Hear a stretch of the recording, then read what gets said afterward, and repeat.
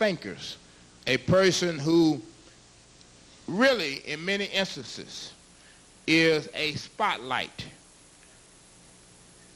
to us in our quest for liberation, because he has gone all up into the corporate suites, all into the bowels of the secret societies as an invisible man. He'd been there and nobody even knew he was there, collecting information in dangerous places.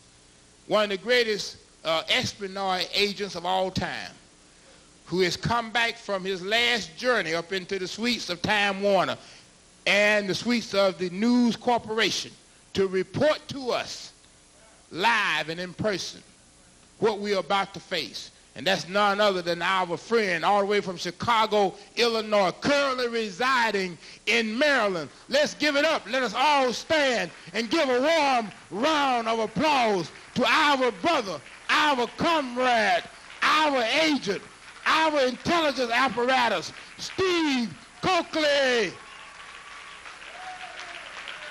Steve Coakley. All right, don't kiss Carol Taylor too tight now. I saw that. Come on up on stage, Steve. This ain't Valentine. Don't get deterred. Let's give it up one more time. Who needs no introduction, simply a presentation. Our brother, our comrade, our friend, brother. Stop hugging these sisters, brother. Let's take down the business. Steve Coakley, give it up one more time. Steve Coakley. All right. I really appreciate you, brother. Finally, I get my turn. All right. All right. All right, thanks. Where's that bag at? Good evening. Hotel. All right. Let's see here.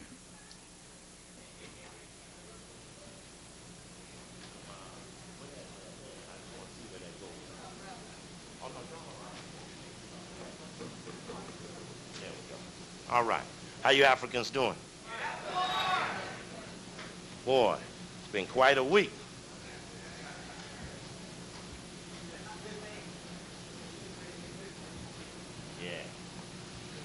Whoa. Yeah, that's right, war. Not war. I humbly appreciate having this opportunity to talk with you Africans here in New York.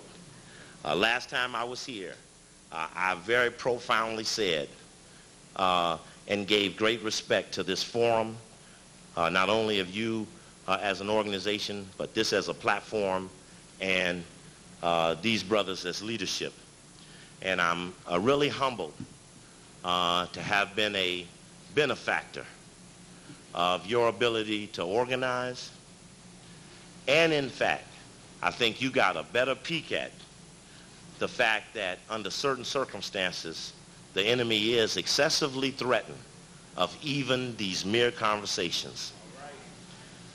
I couldn't tell you or express to you the gratitude I have for Brother Automatics, who has been my godfather the last week or two.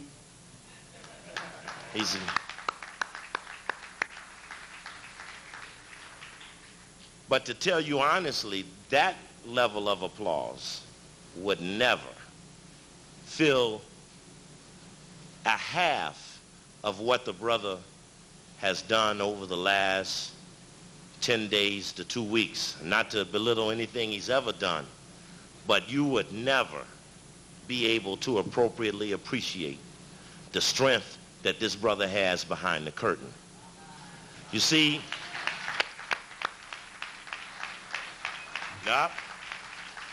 that's 2 times you have failed to appropriately respond to what I'm trying to tell you, some of which I can't even tell you, about what this brother has done behind the scenes in your behalf in managing this issue in a way that straight up you finally got a peek at what whites really think about the little piddly insignificant things that we share together. And this brother, unbeknownst to most of you, will never, maybe you will on the third time, feel appropriately a reflection for the strength, the never wavering counsel, and the spirit of Brother Alton Maddox from this week.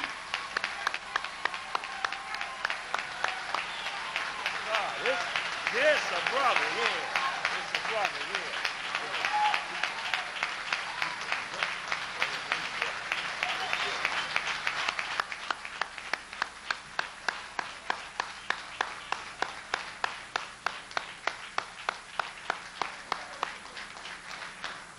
Time Warner, Gerald Levin, Rupert Murdoch, and Abraham Foxman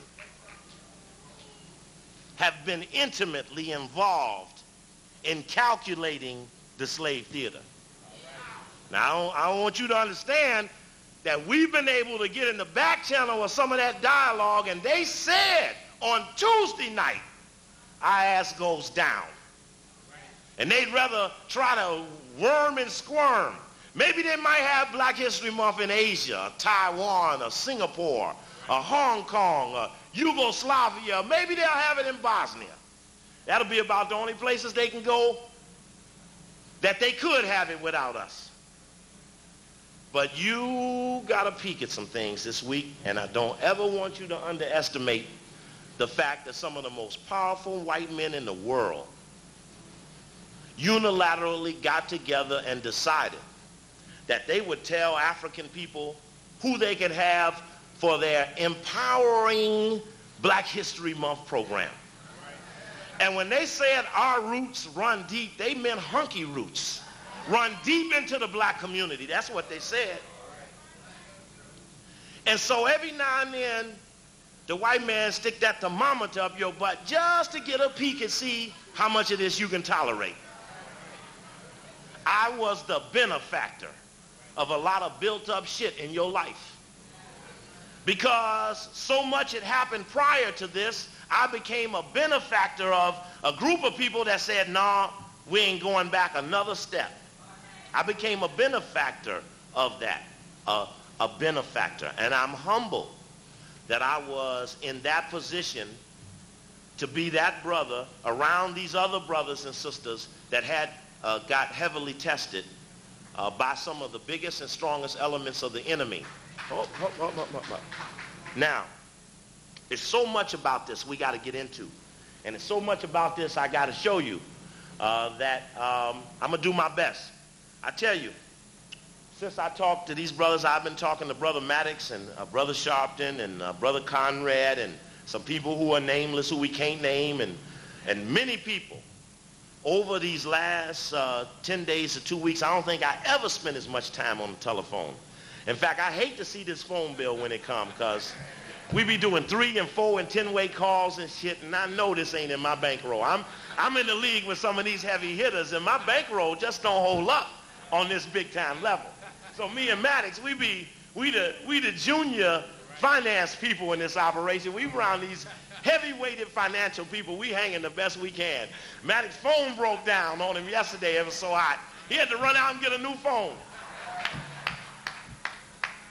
I done melted the receiver. You know how you talk on the phone so long and get the stinking on the front?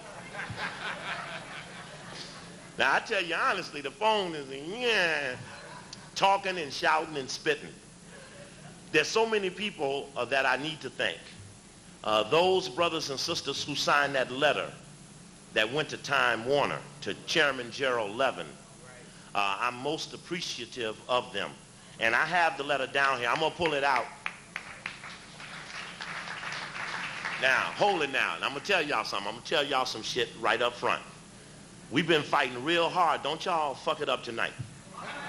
Now, I'm going to tell y'all. Now, see, you don't understand this. we're in one long whip of making a point to the hunky. In fact, I thought I'd sing y'all a song tonight. I feel a little stupid doing this because I ain't a singer, but we'll get to that a little later. But I'm telling you this, we fought real hard to get to this spot tonight, and we ain't gonna let y'all mess it up. Now, we appreciate you being here, and God, I appreciate all of you that chose to back up the organization, that's backing up me, that's backing up brothers and sisters, that's bringing forth a movement. And they're here tonight. They are up in here tonight, and they want to know if you really understand what went on.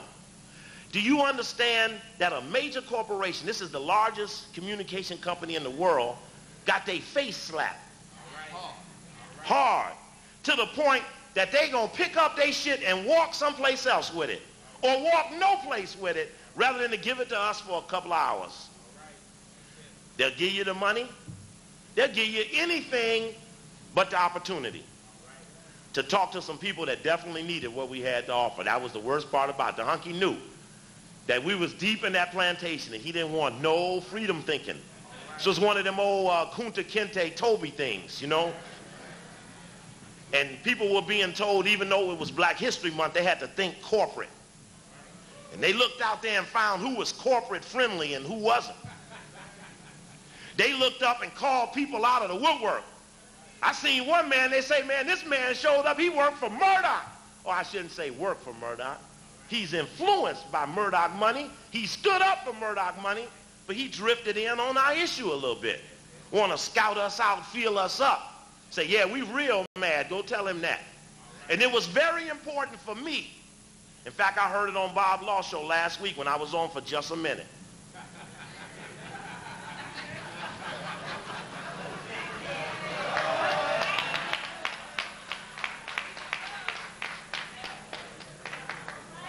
That people try to look over at the New York Post and think right-wing, crazy, white, belittling, trashy newspaper. But that's not what the Post is at all. That's Murdoch's entree into the United States of America. That's Murdoch breaking down the boundaries that separate corporations. That's not about the Post. And again, like Maddox said earlier, remember, he got his spot through death. Levin got his spot through death. So don't get up here and mistake this thing and let somebody get killed because you didn't quite know what your job was when your turn came. I don't want you to miss this because this is some serious shit right now. No, I mean, I'm telling you now, this is some serious stuff. The people we talking about killed presidents. When I start telling you about Henry Luce, who formed Time magazine, go back there and ask Dick Gregory. In fact, did we hear from Dick Gregory yet? Anybody hear from Dick Gregory yet? Now, I was rolling around Manhattan. I saw his picture up on the theater. He's over there. I'm going to go over there. In fact, you heard them say they couldn't wait to hear from him. But Dick Gregory, when I was in college, used to go around and show this little film of the Kennedy assassination because Time magazine bought the Zapruder film. And for 15 years, Time magazine manipulated those frames with J. Edgar Hoover.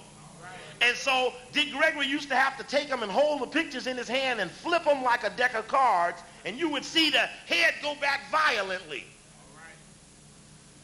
But that's not the way they started. They didn't start that way. When Dan Rather saw that film, he said it went violently frontly. And that's how he got on the evening news. But Claire Luce Booth and Henry Luce were vicious whites. They killed to make a Time empire. They killed to make that happen. So we understand we didn't call a fish, we didn't call a killer fish. But the killer fish is afraid in its own water. How long has Manhattan gone unmolested, Africans? How long has Manhattan gone unmolested? A long time. And the point of that is that downtown don't much heat drift deep into the bowels of corporate downtown. The word is you can do good business in New York. I got a tape back there, the riot report. I remember when the Rodney King thing came down, I have found that article, how the white people in Manhattan broke their legs and hurt their heads and got stitches running out of here when they heard you was coming downtown. You never made it, but they ran thinking you was coming. I never forgot that. You go back there and listen back to your own story. We not the World Trade Center bomber people. That makes us much more difficult to deal with. We're not adjective throwers. We ain't in this jam because we out here slinging adjectives.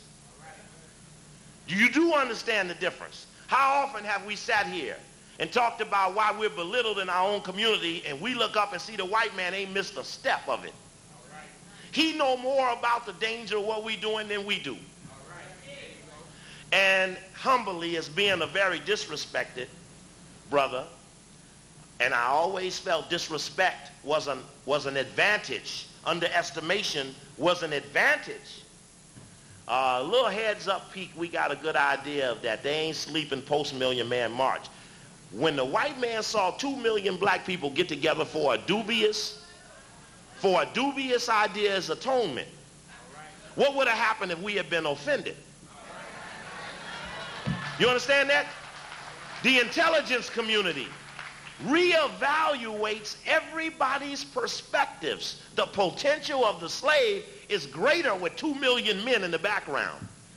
Brother Coakley's hooligan little ragtag, raggedy-ass information outlet is a little bit more dangerous than 2 million men for the subject of atonement. This is a monumental thing going on in the black community. People who are speaking who don't speak. People who are tolerating each other's differences who don't normally have that level of patience.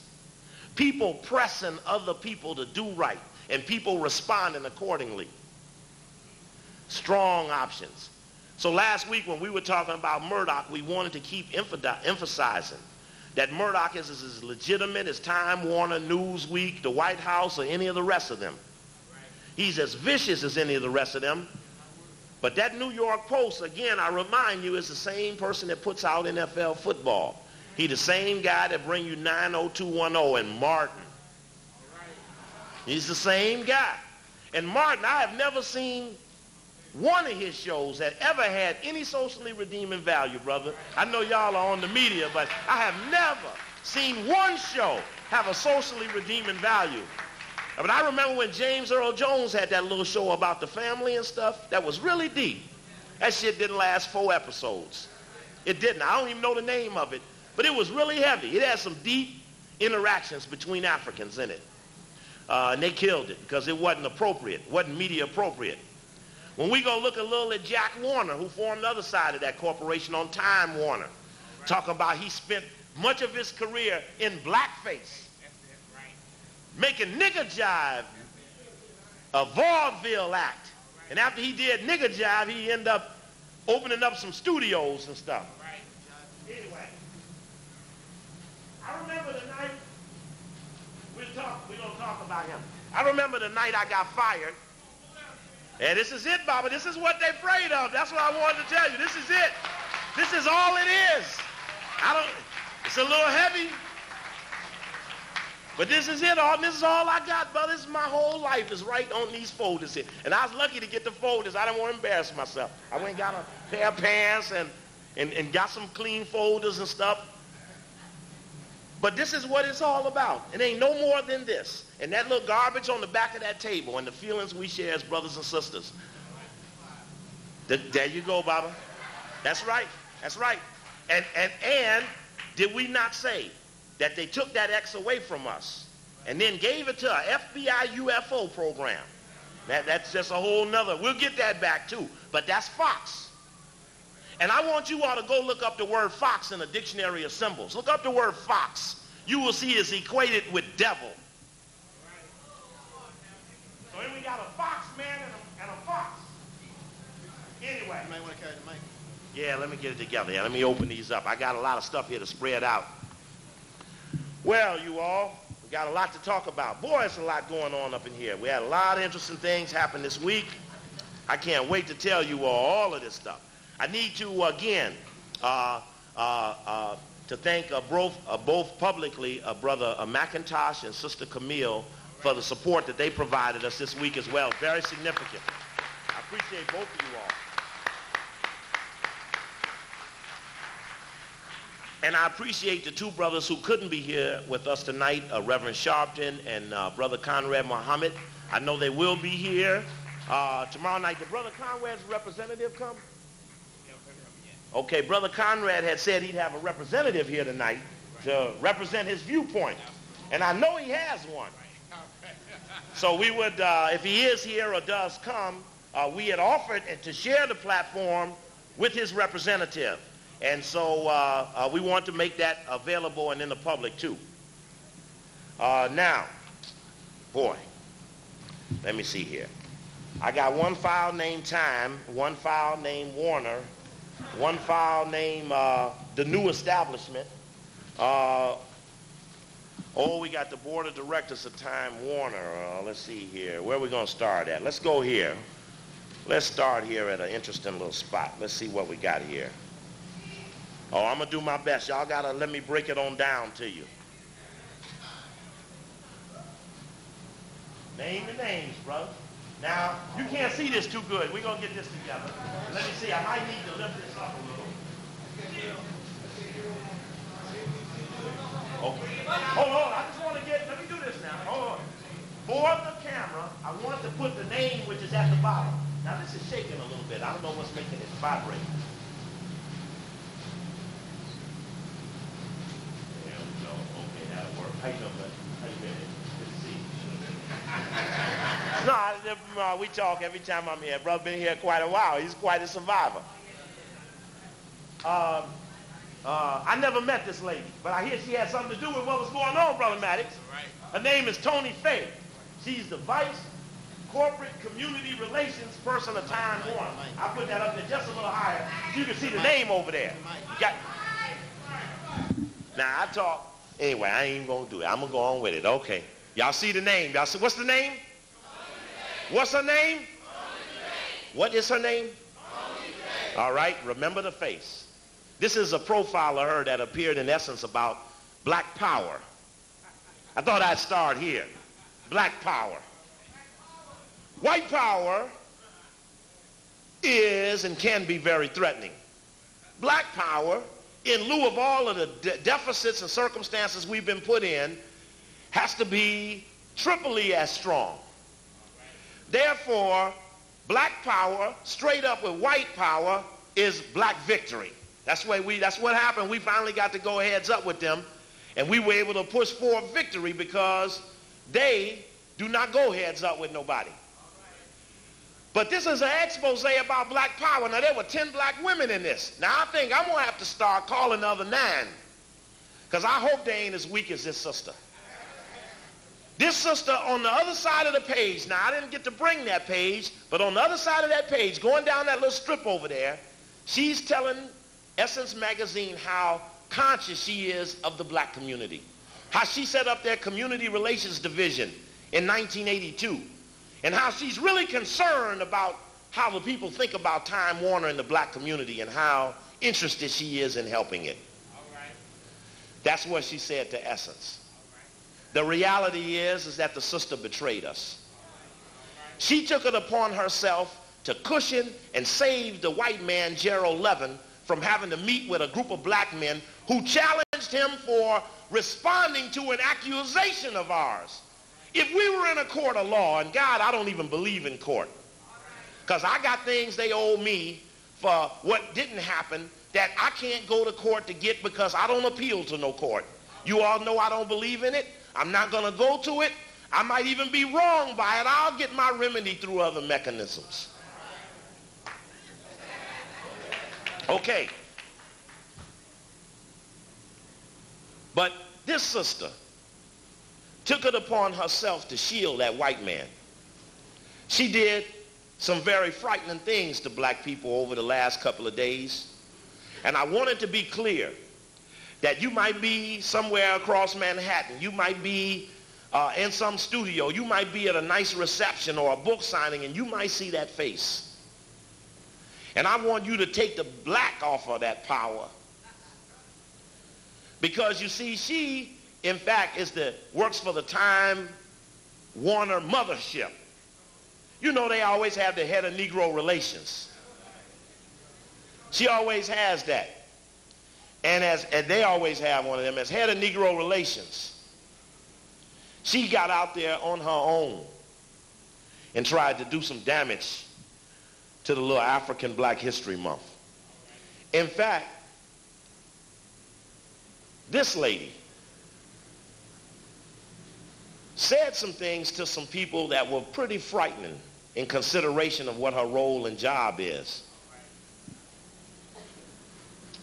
You might need to call Time Warner tomorrow and ask to speak to her and ask her, can you equate Black Power with her performance over the Black History Month program? Now, you know how belittling it is to be assigned some Black history activity. It's belittling. I don't even like, when they call me, I don't even like to call it that because it just is belittling. Because for one to grant you history is slavery. That's belittling. But this sister took it upon herself last Thursday night to try to force someone on the stage to announce I was being canceled. And that was not only not a good thing to do, but deep in the person's heart, it wasn't the right thing to do, and they wouldn't do it. And they told her to go out there and do it, and she said, I can't do that. She brushed up on Reverend Sharpton. Asked Reverend Sharpton, would Coakley meet or talk with me? No. Coakley held the line, we will meet with no Black person who had nothing to do with no decision to be fetched out to us like nigger shit.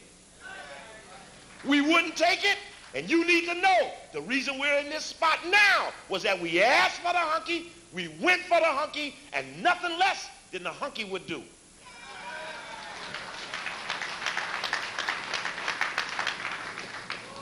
She tried to put pressure on Susan Taylor. Susan Taylor, Reverend Brother Maddox, I feel like he reverend sometime, boy, I swear to God. Brother Maddox and Brother Sharpton and Sister Taylor called me yesterday. This is very important.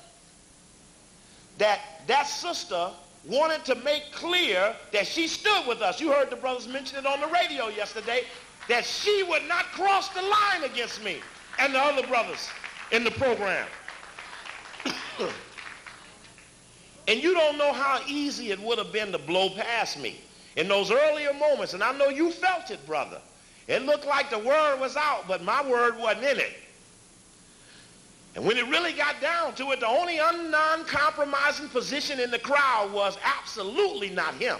Now, we might work something, but not this one, never. Period. And the smoke out was, if I could have just been left back in the sand somewhere, because it was known you could be Black and play past Coakley, belittling him and disrespecting him, and go on past him. I mean, we got leadership summits, and we got all kind of stuff we ain't never at. And we done gone some deeper than most.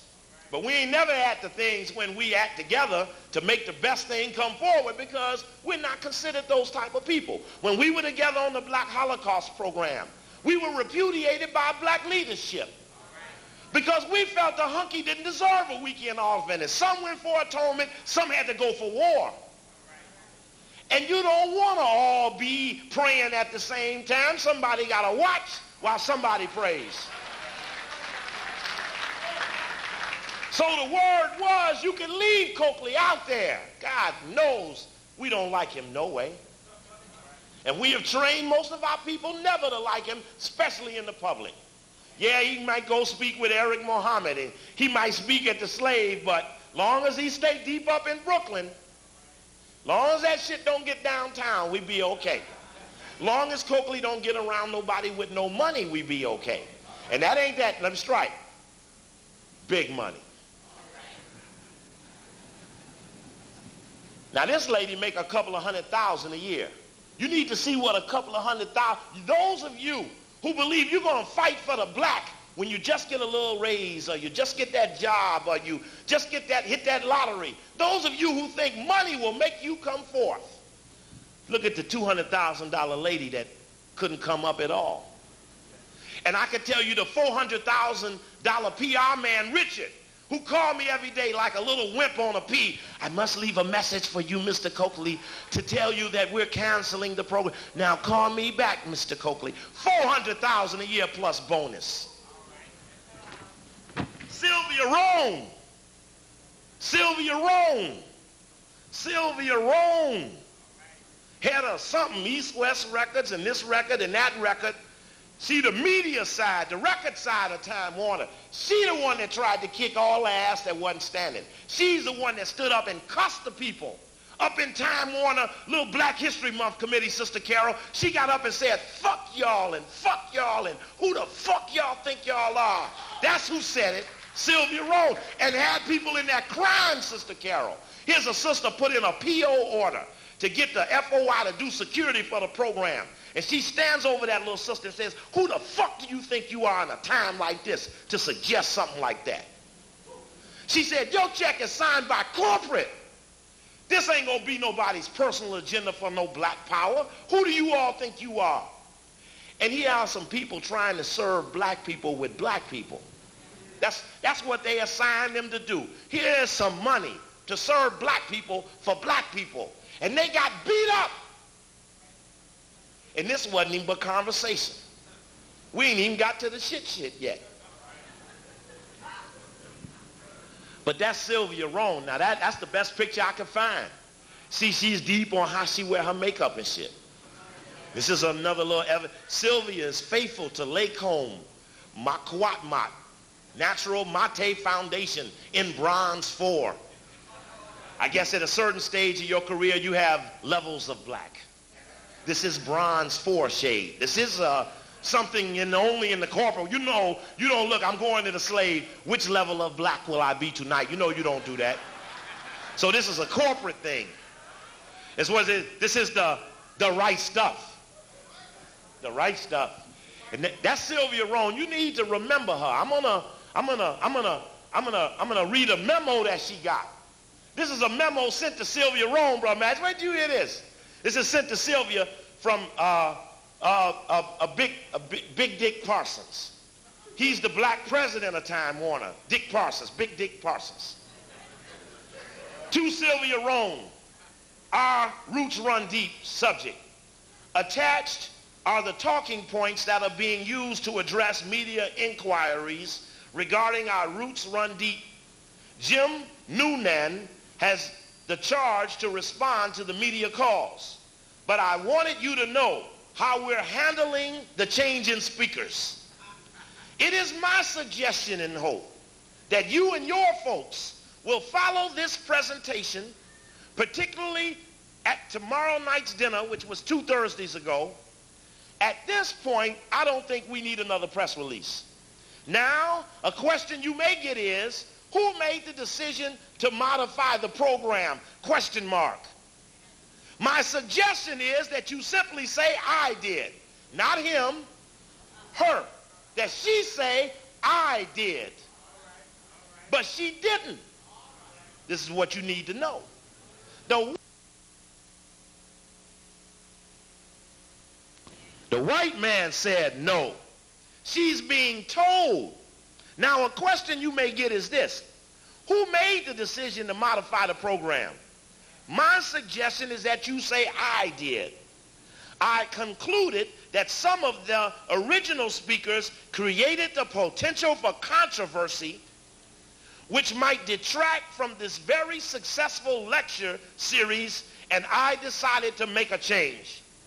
She's being told by the black president of Time Warner, get your ass out there and tell them you did it.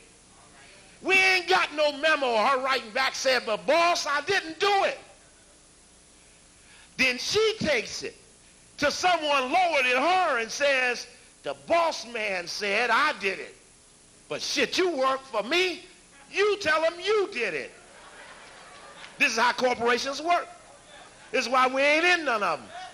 Because we don't work like that.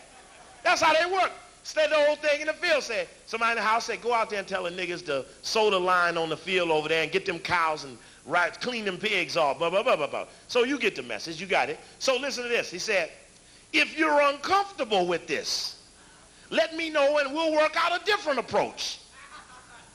Now this is big time corporate memorandum. Big time corporate memorandum.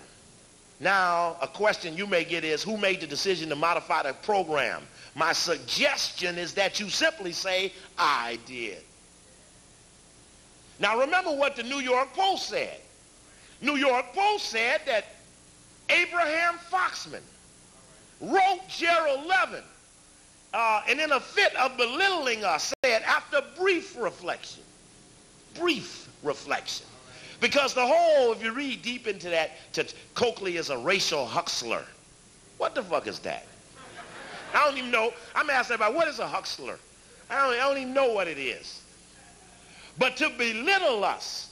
Now, what do you think Foxman thinking about now? What do you think Levin is saying to Foxman? You told me you had this shit covered. Now I got all this controversy. It said the speakers may create a potential for controversy. We are way over the potential for controversy. We on the edge of our seats. So since that already happened, I told them, well, why don't you just tell them to go ahead and have a program because it's already controversial. I mean, some of the unity that has flashed across this, I'm sure, has incited them to know that right now it might be any issue that might come up. The killing of the black Barbie doll that might compel black people to unite and go forth. It won't take much anymore. People are fed up and they also got a glimpse of strength. The glimpse of strength changes the option. I didn't mean to stand in front of you, Brother Eric. Here's another memo.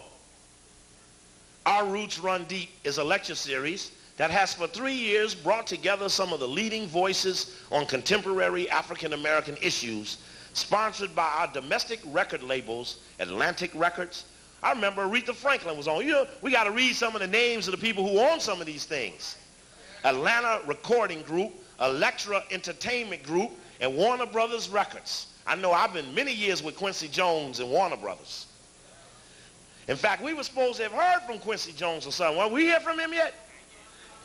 Quincy Jones was supposed to call Gerald Levin, I believe. They was going to try to get Quincy Jones to call Gerald Levin for us. Yeah, that's deep. Oh, but you know what's even deeper than that, sister? Let me tell you something that's deeper than that. Now, let me tell you something that's deeper than that. The woman that Quincy Jones married is the girl that Roman Polanski raped at the age of 14 that made him leave the country. Yes, but let me tell you one deeper. Her father was a Satanist who hung out with Anton LaVey and the Hollywood Satan connection. And so her father, Nikinsky, was tight with Anton LaVey. Sammy Davis used to hang out with them. He talked about being in these sexual rituals and stuff. And the point to all of this is that where have we taken all this dialogue on secret societies? We've now looked at it even deeper and found ritualistic, Satanistic activity inside of it. And if this was a normal night, that's what I'd be telling you about, that we've now gone through these things another level and found some even deeper things. And seems like as we get this close, we're getting even a deeper react. But I want you to know that. And then remember, sister, that the movie Nikinsky did to get in the public was called Cat People, where she played a Black Panther who turned into some devil or some shit with Roddy McDowell. Some of you might remember that movie. And it goes in companion with her father being a Satanist. Anyway, we'll talk about that later tonight. The lecture series, which targets professionals in the music and entertainment industry, has provided a forum for the discussion of critical issues like the upswing of violence and the root causes of crime. Now, you see how they try to deflect the attention? The upswing of violence. Now, what do a corporation care about violence other than how close is it to us? Because they created the tight economic situation that made tight money situation, that reduced the opportunity for decent people to make a living, that became the climate that breeded crime. So why would they want to get to what's up with violence if they ain't going to get to the root of that? And that's how deep their roots run. It says the lecture series is intended as a proactive acknowledgement of black history. Well, what would we then take as the real lesson of black history? That anytime a white man shows, anything a white man says goes, even in your own house and opportunity. And that would be what they would want us to learn about white-run black history. You see, in a climate of domination where whites figure we're on the edge of extermination, the perception to them is that in this particular climate, under these various circumstances, that what they would really want us to know about Black History Month is slavery. And in fact, in every city I go in, one of the biggest articles is about plantations. I mean, I want you to pick up these travel magazines, the New York Times, any paper on Sunday, look in there and look at how they're playing up plantations. All in New Orleans, all across the South, even in Atlanta, all of the papers running heavy plantation stories. Where was that? I was in, what city was that in? The whole thing in the whole city journal was about whose plantation this was. And that was all the town was about. But anyway, man, get on there. It is but one facet of an ongoing, extensive corporate community outreach program that is part of the Warner Music Group's approach to corporate social responsibility. Well, we'd have to look at some of the other things that they're doing, seeing how they're doing this one. In sum, these forums were and are intended to be gathering where people from all walks of life can come together with the experience, the richness of black culture, and the contribution it has made to our collective well-being, as well as a discussion to promote self-esteem and positive self-awareness among African Americans. They were not and are not intended to be divisive. Now, if you were to talk about the richness of black culture and the contribution it has made to our collective well-being, our collective well-being is us suffering and them benefacting. That's our collective well-being. Them on top, us on the bottom. So when you become divisive in black history, you're trying to turn away from what they call, that's right, our collective well-being, as well as a discussion to promote self-esteem, and positive self-awareness among African Americans. They were not and are not intended to be divisive. Some of the original speakers provided the potential for controversy, which would detract from the mission of the lecture series. Accordingly, we have modified the program, and Conrad Mohammed and Steve Coakley will not appear. That was some of that internal dialogue. Thought that was a little interesting. Well, let's see what we got here. Let's see how we can get into this a little bit. Let me tighten this up. Anyway, what's her name? What is her name? What is her name? Sylvia Rhone. You can't say it no louder than that. What's her name? Because she need to know all over this country. This tape goes out. Me and Brother Maddox did the radio. We was on Stevie Wonder station last week or out there in L.A. She's in L.A. So we on the station on Stevie. Oh, and my man, Brother Jamal, called me. You know Brother Jamal, who's the producer of the show out there, said they catching flack because the Warner Music Division is pissed that we went on there and jammed the Warner Fake Black History Commission. Oh, he called me today, Brother Maddox. Said we better come on again. Because obviously somebody got mad. And so Stevie Wonder got the only black talk show out there in L.A. from 4:30 a.m. to 6 a.m. You all heard me and Karinga do that show. And this is everybody listening. So we out there bumping Time Warner, and he said, man, it was weird. All them, see, it's a lot of payola in this business. See, we on the tip of some big shit. You know how much Sylvia Rhone make a year? I want you to look at her deeply. 2,300,000. How much? So when the white man say, get your ass down there and kill that Black History Month, she say, what you want me to do? Take off my clothes, get my gun, get my whip, get my noose, get them ball and chains, boss man, and she cussed and belittled little staff people. And I don't mean to by calling them little, but I mean people who had responsibility, who are nowhere in this corporate giant, making little bitty money, and they making this big, big money. So here she is around there belittling and pushing him down and talking about him like a dog. Who do they think? You get out there and sign this memo and say you did it. They said, but we didn't do it. She said, I don't give a fuck. Get your ass. Corporate signs your check. And I don't mean to be profane, but she said fuck 15 times in one quick hour. Even pulled up on one sister and was going to try to kick her ass. This is yesterday at 3 o'clock. No, take the 4:15. Now, this is some deep stuff, y'all. I'm telling y'all. And what would hey, look, you going to lose your job, $2,300,000 for some Coakley and Conrad and Sharpton? You killed to protect that shit. You understand? $2,300,000, brother. And then now we should feel betrayed. Because now we see more than athletes got money. See, we think the athletes is the only ones with the money. It's thousands of these junior executives with salaries and bonuses that we never see in a generation. And we ain't never got none of them our way. When I look up, there's LeBaron Taylor of Sony Records funding the Boule luncheon for the students. The record industry ain't trying to build no disruption out here. When they look up and saw that the little black kids was making lullaby songs, let's do the nasty, and the birth rate went up.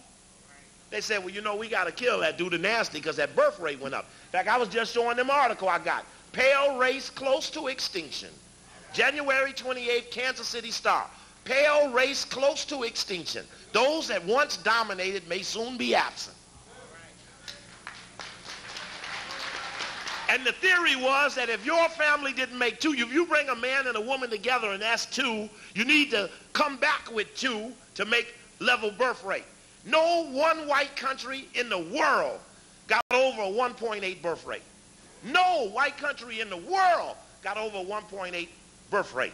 Some of them are 0.9, which means that for every two to get together, one or less come about. So two die and one is left. And then that marries with another two, and then one dies and none are left. And soon we will have them. But anyway, Sylvia Rhone. What's her name? How much she make? Where does she live? No. She live in New York. But at 2.3 million, you can live all over the place. You ain't never had to forget about ever paying no rent. You got $1 million over there and $1 million over here. Where do you stay? Wherever you want. We need to find out where Sylvia Rhone lives, because when we start breaking down the options that we have, I'd love to go to her house for some little black revolution. But most importantly, to spank the butts of them two Africans who flunky for whites and thought they could never be seen. You see, in the old days, we would have never known what we know about the inside. Our strategy was sound. The way we stuck together was sound. And the soundness of that gave us full, what we call that, full disclosure. We have one or two loose ends. One we still trying to twist back into the fold, but basically, there you go, that's right. Yeah.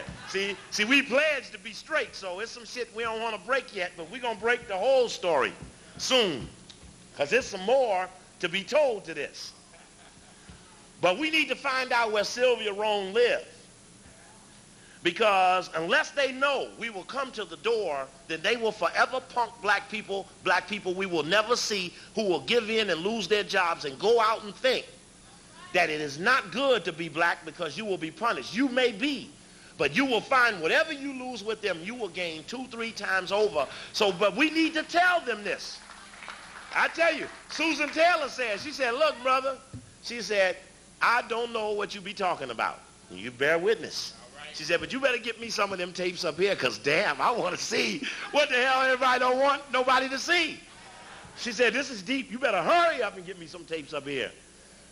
Because that also meant that those people who were in a jam, this sister's in a jam. She down there with $1 million operation in New Orleans. The Essence, big old Essence thing she had last year. I was down there for it. I think Brother Maddox was down there. Brother Conrad was down there. She had speakers, forums, concerts, and everything. It was a massive organizational achievement. And I know all them blacks down there in New Orleans who vended and made money and were very happy that that thing had come their way. And so she looked up and found that the governor of Louisiana pulled back affirmative action. And as yokey as it is, the sister went and pulled all of her shit up off of Louisiana.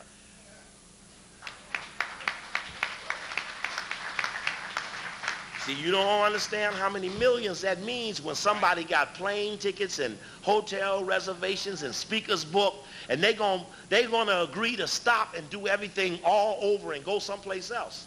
That's a massive commitment. To get on the phone and to speak to Brother Coakley when those don't even want to be seen speaking to me, and to say I'm with you takes a hell of a commitment. That's a hell of a thing. And I learned something from her about this, about money and commitment. Now, let's see here. Let's look a little at this Time Warner thing. Now, ironically, this story appeared in the Village Voice, January 16th.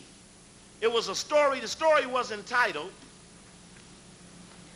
"Merge Overkill.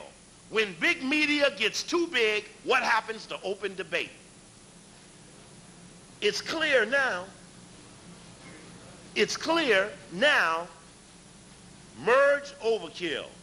When big media gets too big, what happens to debate? So it broke down the relate. I said, damn, this is too timely. Here we are looking for a target, and a white man shakes down another white man and gives us the goods. See, this is a result of two whites fighting. And I told you all that one of the highest plots of black liberation was white-on-white aggression. So here we got a white fighting another white. And I'm going to tell you what's in those little darkened portions. He's ahead of certain divisions. We're going to get that together. I got another sheet up here. I'll even make that a little stronger for you. One is this over here is Turner Broadcasting. That's what Turner's bringing in the merger, if the merger finishes coming about. That next column is WEA Manufacturing, Atari and Hasbro. You heard of them? Time Incorporated is the next one. That's where it says Time Incorporated is Time Magazine, Fortune, Life, Sports Illustrated, Money, People, Entertainment Weekly, Sports Illustrated for Kids, Time for Kids, Purina, Rally Talk, Martha Stewart's Living, the Book of the Month Club. They are loaded with stuff. What else I got here? The Bubble Gump Shrimp Company, Oxmoor House, Progressive, Former Southern Accents Cooking Book, Time Online, Southern Progress Corporation, Asia Week, a bunch of stuff. Smart Living, Little Brown and Company, Warner Books, Pathfinder Books, Time Life Books, Time Life Music, Time Life Video, Time Life Digital, Time Life Medical. Time has got time up. That's all in there. Time Magazine, all the rest of them. Here is Time Warner Cable. Now, you all ought to know where they are up in here on the cable. 11.5 million subscribers, Summit Communications, KBLcom, Time Warner Entertainment, Advanced Newhouse, Cablevision, Industries, New York City Cable Group, Time Warner Cable International, putting cable services in China, Japan, Taiwan, France, FSN, Financial Services Network, Full Service Network, with Silicon Graphics, AT&T Network Systems, Scientific Atlanta, Hewlett-Packard, Time Warner Communications, Telephone Service, US West, Time Warner Cellular, Cell Phone Service, the Sega Channel, Court TV. Now comes before us the case of Time Warner versus the Africans. Holy, what else? What does that say? Holy, what does that say? What does that say, sister? You right, said BET. BET with Viacom. That's Summer Redstone. Viacom, he got the VH1 channel. Oh, boy. Prime Star. Channel 5, Asia, with Viacom and Sony. See, they all work together even though they're competing interests. What we got over here on this side? Over here we got Time Warner Music Group. It was within this music group where we were given a quiet little Black History Month that ended up putting Gerald Levin on a tightrope. Said, what did Gerald Levin do when he heard Alt Maddox was after him? Got his ass up on that tightrope. That's a caricature of Gerald Levin that's out now in New Yorker magazine, which says that his ass is in hot water with the hunkies and gonna be dumped soon. But check this out, though. Hold it now. The plot thickens. The plot thickens. The damn New Yorker is owned by Murdoch. The one who set his ass up with us. You see that shit? You see that shit? Let's give a hand for some white-on-white violence. So they fucked up and brought us in, and we swung on everybody. We just swung on all of them. Where they let her out for Murdoch, we kicked Murdoch's ass, and Murdoch man come around here. Luther, what's his name? Luther, 100 Black Men. I need to ask Luther what he doing lurking around these things. Luther Gatlin. Yeah, he come lurking around trying to get Tony Fay to get Sharpton in the back room to cross Coakley. But it didn't happen. It didn't happen. We closed ranked on that shit. Yeah, you might not like it. You might not like it. But it is the way we telling you it is. They played some deep games on us, Alton. But we deep their ass back, though. I'm telling y'all, y'all will never know how we pulled this shit off. And we ain't finished. It's just coming in round 2. Anyway, we'll be back to 11. Warner Music Group. In fact, because remember now, what happened? I get a call from New York. Says, Steve, there's an article in the New York Post which says that Murdoch is on the outs and it's featured from a story in the New Yorker. So here you got New York Post says Levin is in trouble, but the New Yorker got the story. Now, unless you know interlocking directorships, unless you know the density of corporations, you would know that that was a hook, that was a jab and a right hook. That meant that Murdoch was attacking over at a group of whites who were like him.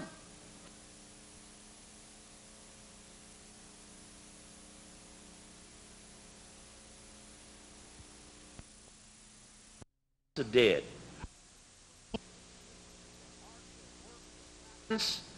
All of those things die when the revolution comes. So the largest holding of record copyright will die when the revolution comes. So why would they get caught advancing the revolution? Let's see what the Atlantic Group, Atlantic Records, Reno Records, Time Warner Audio Books, Atlantic Classics, Atlantic Nashville, Beggar's Banquet, Big Beat, Celtic, Heartbeat, Curb, Lava, Mammoth, Matador, Mess, Blue Moon. Some of this I can't, this is tripping me out. Elektra Entertainment Group, Elektra, East West Asylum, Elektra Sire, Warner Brothers Records, Warner Brothers Reprise, Giant, Maverick, Quest, Warner Brothers Sire, Warner Brothers Nashville, Warner Brothers Reprise, Home Video, American Recordings, Slash, and Tommy Boy. Warner Music International, WEA Warner Music Thailand, D-Day Entertainment, yeah, you got that right, Musa Music, NVC Arts Entertainment, UK China Records, Warner Music, this is a Switzerland, combined affiliates in the Netherlands and Belgium, Teldec, Arato, none such, Finlanda, CGD, Cold Blue, Carreri, DRO, WEA Latin, PLW. See, I don't want to underestimate what you may know about one of these, so for the record, this tape, Time Warner, Time Warner. This tape goes all over the country. Last time I was here, November 1st, I told you ain't a city I can't go in that I don't see them slave tapes. So in all these cities, over all this land, we must lay out Time Warner in a way that Time Warner knows they'll be pressed on every end of this. Time Warner shit is in deep trouble. Some shit is brewing like they ain't never seen before, and they're going to be an example to other hunkies. And a mere little 1,000-aire like Foxman, we won't even give him a fart in the face. Little tramp. See, he's so busy See, there was a moment when somebody wanted to make Foxman the main issue. So I said, well, let's add up how much everybody worth. Levin, 400 million. Murdoch, 4 billion. Foxman, 200,000. I said, now one thing I know about the Coakley, I had to start at the top and work down. So it'd be a while before I get down there with the Fox's man. But I'll be damned if we didn't have to fight hard to stop him from becoming the primary focus of this attack. It was said that if only Foxman apologized and squared away our credibility and cleaned up our profiles, oh, Sister Camille, if only Foxman did that, we'd all be all right. We said, hold it now, wait just a minute. Foxman ain't but a punk in this affair. Foxman, the message tonight is, I'm sorry, brother. We just ain't got no time for you right now. You and the ADL are real little pains in our ass. But it's in our ass. And every time we sit on you.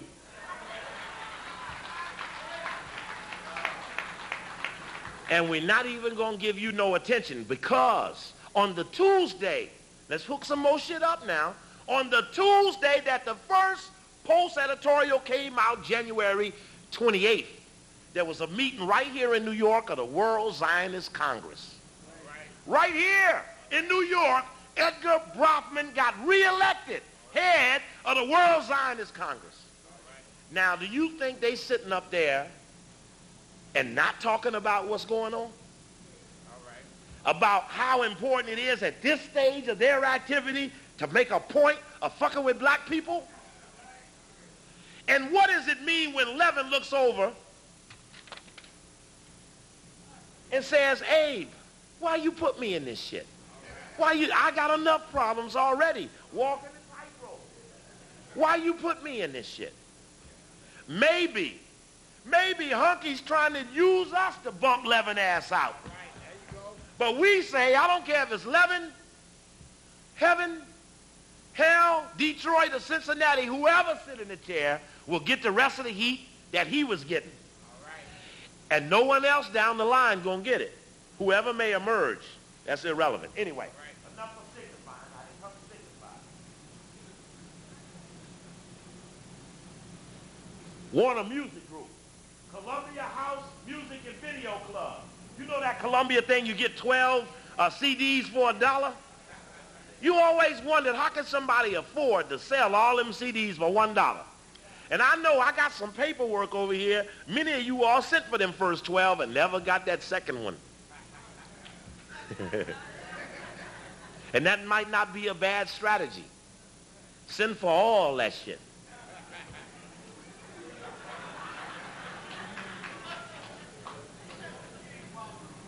So they got some more stuff up there. Let's right over there. Filmed Entertainment Division. This is, Time. This is the Time. So we gotta do this. We gotta understand there's two separate things that went on here.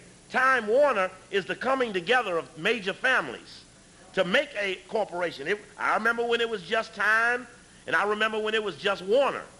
So we have to keep in context the fact that this is a very wide operation, and we have to be clear on how everybody started. Here's a Time Incorporated, please. Little profile.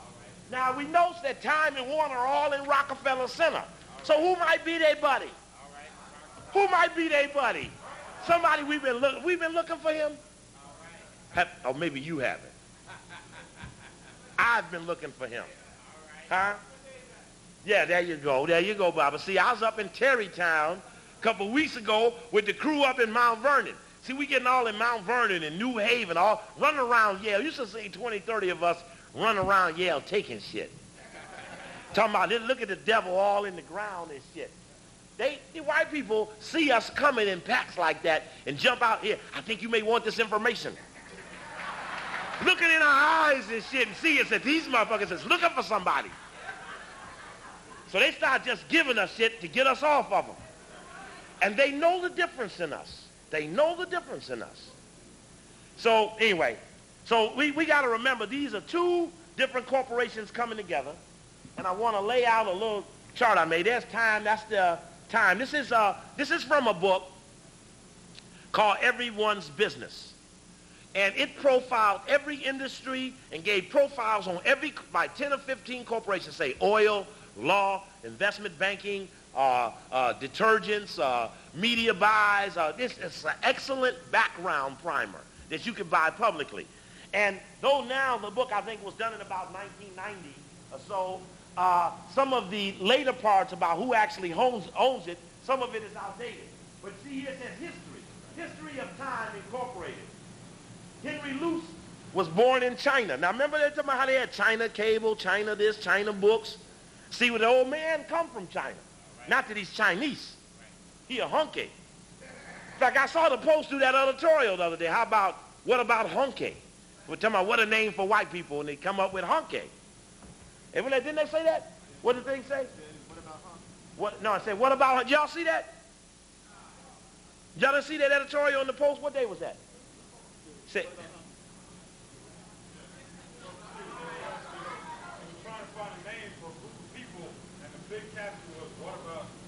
what about hunky? Yeah. That reminds me of that famous song. Y'all remember it? What's it all about? Hunky? Is it just for the hunkies we name? What's it all about? Anyway. Henry Luce. Henry Luce, son of a missionary. Now we know what trying trouble we have in missionaries. Stayed in that country until he left for prep school in Connecticut. Okay, Connecticut crew. We got, is New Haven, Connecticut in the house? Is Mount Vernon, New York in the house? All right, all right. So we know we got to do some Connecticut checking on the Luce family. We're going to find it too. Reports that Luce once said, I was never disillusioned with or by America, but I was from my earliest manhood dissatisfied with America. That's why he helped shoot Kennedy. No, he did. Ain't no doubt about that shit. And that's we coming to that next, Baba. You're right.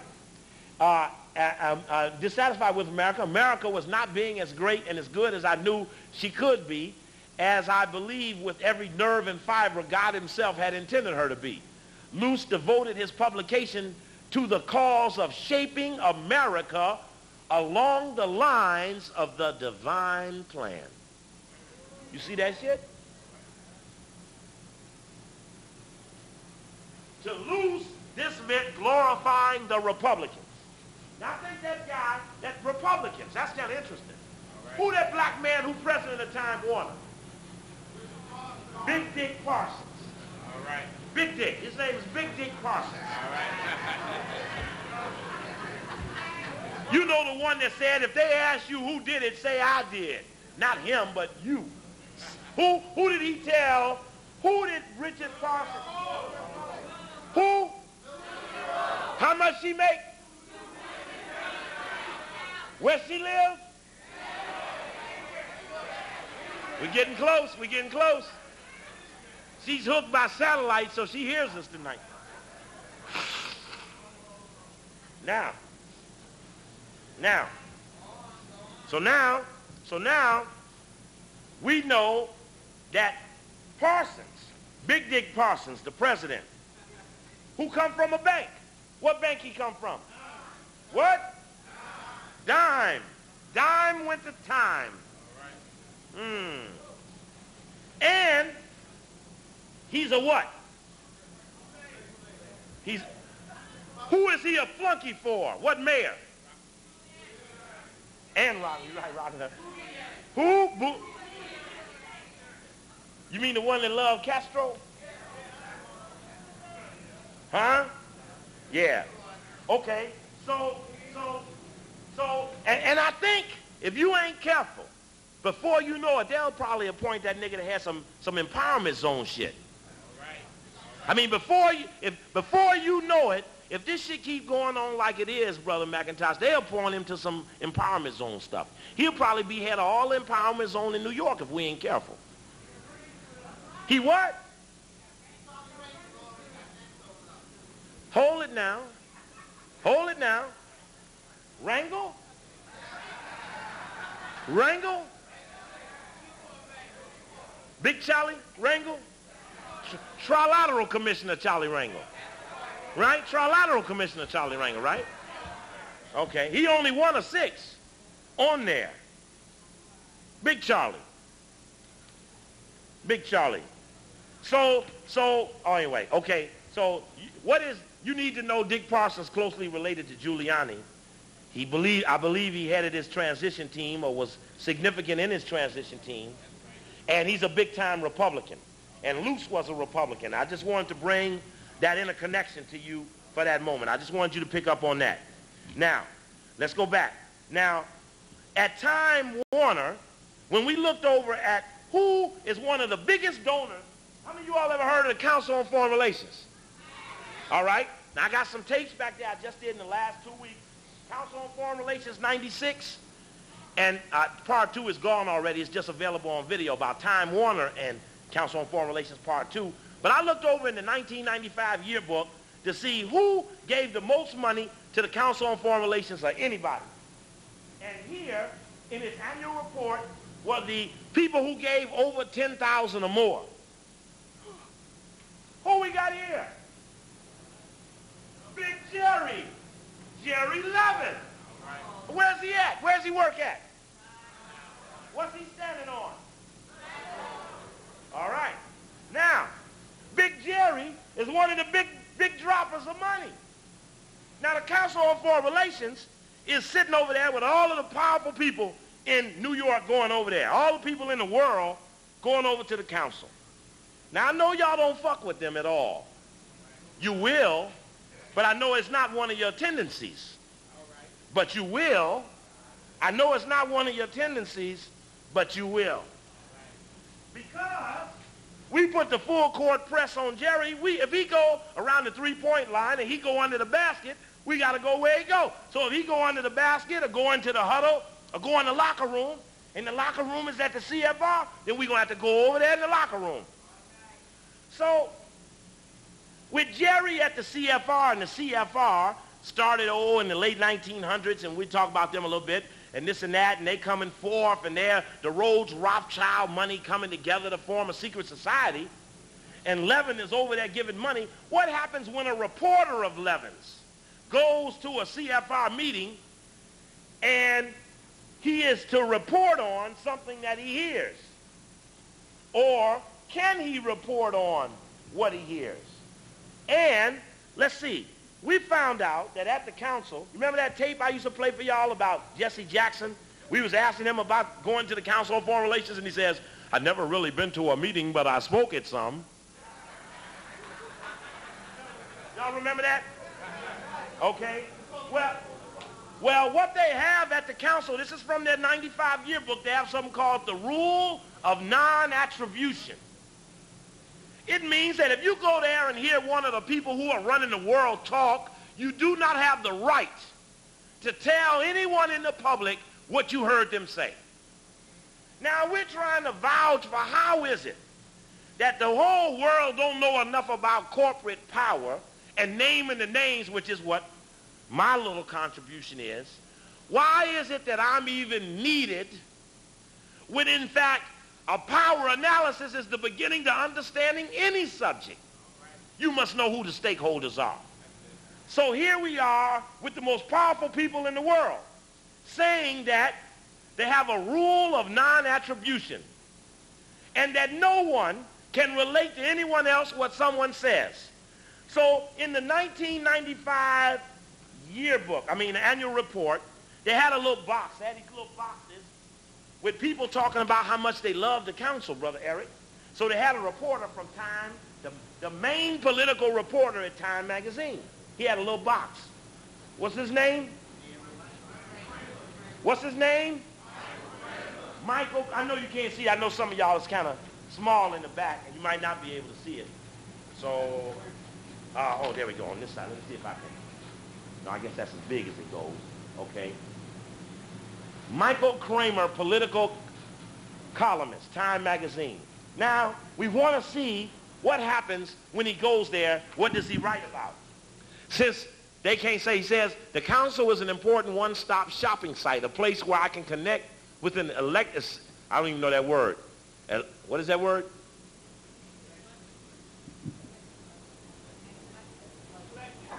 What's that mean? From many places, okay. When I'm covering foreign affairs story, the people who most frequently make those contributions turn up here. Oh, he goes down here and he says, the council is a great place to observe those who have been in and out of government and to watch how they operate when they're in versus when they're out. The dissonance between what they said then and what they say now is wonderful. Even if I never write about it, it informs my sense of cynicism, which knows no bounds. It's scary, but it reminds me what life is like. Now, I want you to pick up on that. He's saying that he goes there, but he can't report on, even if I do not write about it. See, this was the problem all along. The theory was there were places that they go, there are things that they say that are the heaviest things they do, but they are off limits in the public. So here we come intercepting these things, throwing them into the public, and then we meet with this level of consternation. All right? Now, while we're at that, see, you got to do the full, I'm doing the shotgun effect here. I'm the do the fire hydrant act on as many in the circle as we can get. So now, what we got there is, that's what happened at the council. I looked in there and saw a picture of somebody meeting over at the council. Oh, Giuliani. He said, we've seen and examining, look at what they're talking about over here.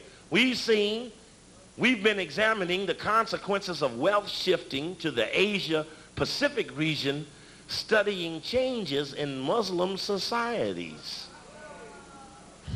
And what is Giuliani over there talking about? He's talking about revitalizing New York City. Right, he's attacking the mosque. That's what he's doing. You're right, Baba. Now it makes sense. He's up there studying revitalizing New York City, the international capital. Now the question comes, what if that was a black man? Would the white boys call the black man over there to tell the black man how good he's delivering for the white man? Why isn't Dinkins in that picture? Because there's a certain point in the day that even a nigga that's theirs, they can't even trust.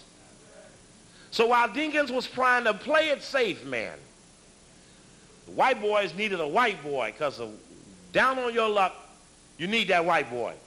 Anyway, you just need to know Giuliani over there. Now, who are the only 4 blacks in the history of the Council on Foreign Relations ever to be a director? Do you know? Oh, you will know. This is a list. Now, those of you who buy this tape, you're going to get a reason I put this up here. Now, I really could give you a rally. We'll be rallying when we be here supporting the speaker tomorrow night. How many of y'all coming back tomorrow night? That's not enough of you. All right? You need to tell other people to come tomorrow night. This is the master list of every director in the history of the Council on Foreign Relations from 1921 down to those who've been put in 93 and are still serving. You got that? Now that's locked, that's freeze-framed into the tape. Mr. Brown, you here tonight? Okay, y'all get that real good? Because this is going all over the country. This is the name of every person who ever served. It ain't never been but one black woman in the history of the Council on Foreign Relations on the board of directors. One black woman. Charlene Hunter Galt. Here she is right here. Right there. But check this out. 3 weeks ago, I'm on the New York train coming up here to go to Mount Vernon to give a lecture. And who's sitting across from me on the train with 4 cellular phones, Brother Counsel? 4, she had 4 phones, a little TV, a little computer, earplugs, headsets, and shit going everywhere. I looked up, and there she was, and I wrote a little note. I said, Sister, God would punish me if I did not ask you what it was like to be up there with them whites when negative things came down on Africans. And she looked at that, she read it, she looked over at me, she said, what do you want me to say? I said, well, those things are negative. Do you need help? Is there something wrong? Are you fighting these things? I just got to ask you, what is it like? She reread it again. I got it up here, too. I can read you exactly what I said to her. And I wrote it out. I felt like a fool for doing it, though. But again, I felt God would punish me if I didn't ask her. I mean, I had to ask. It's all right if she said no, but I had to ask. And don't let me catch you saying, well, I'm not going to try it because it couldn't be. Let it not be. Then you throw it in before it comes up. All right? Now, 4 blacks, the first black ever to be on the council is Franklin Hall Williams.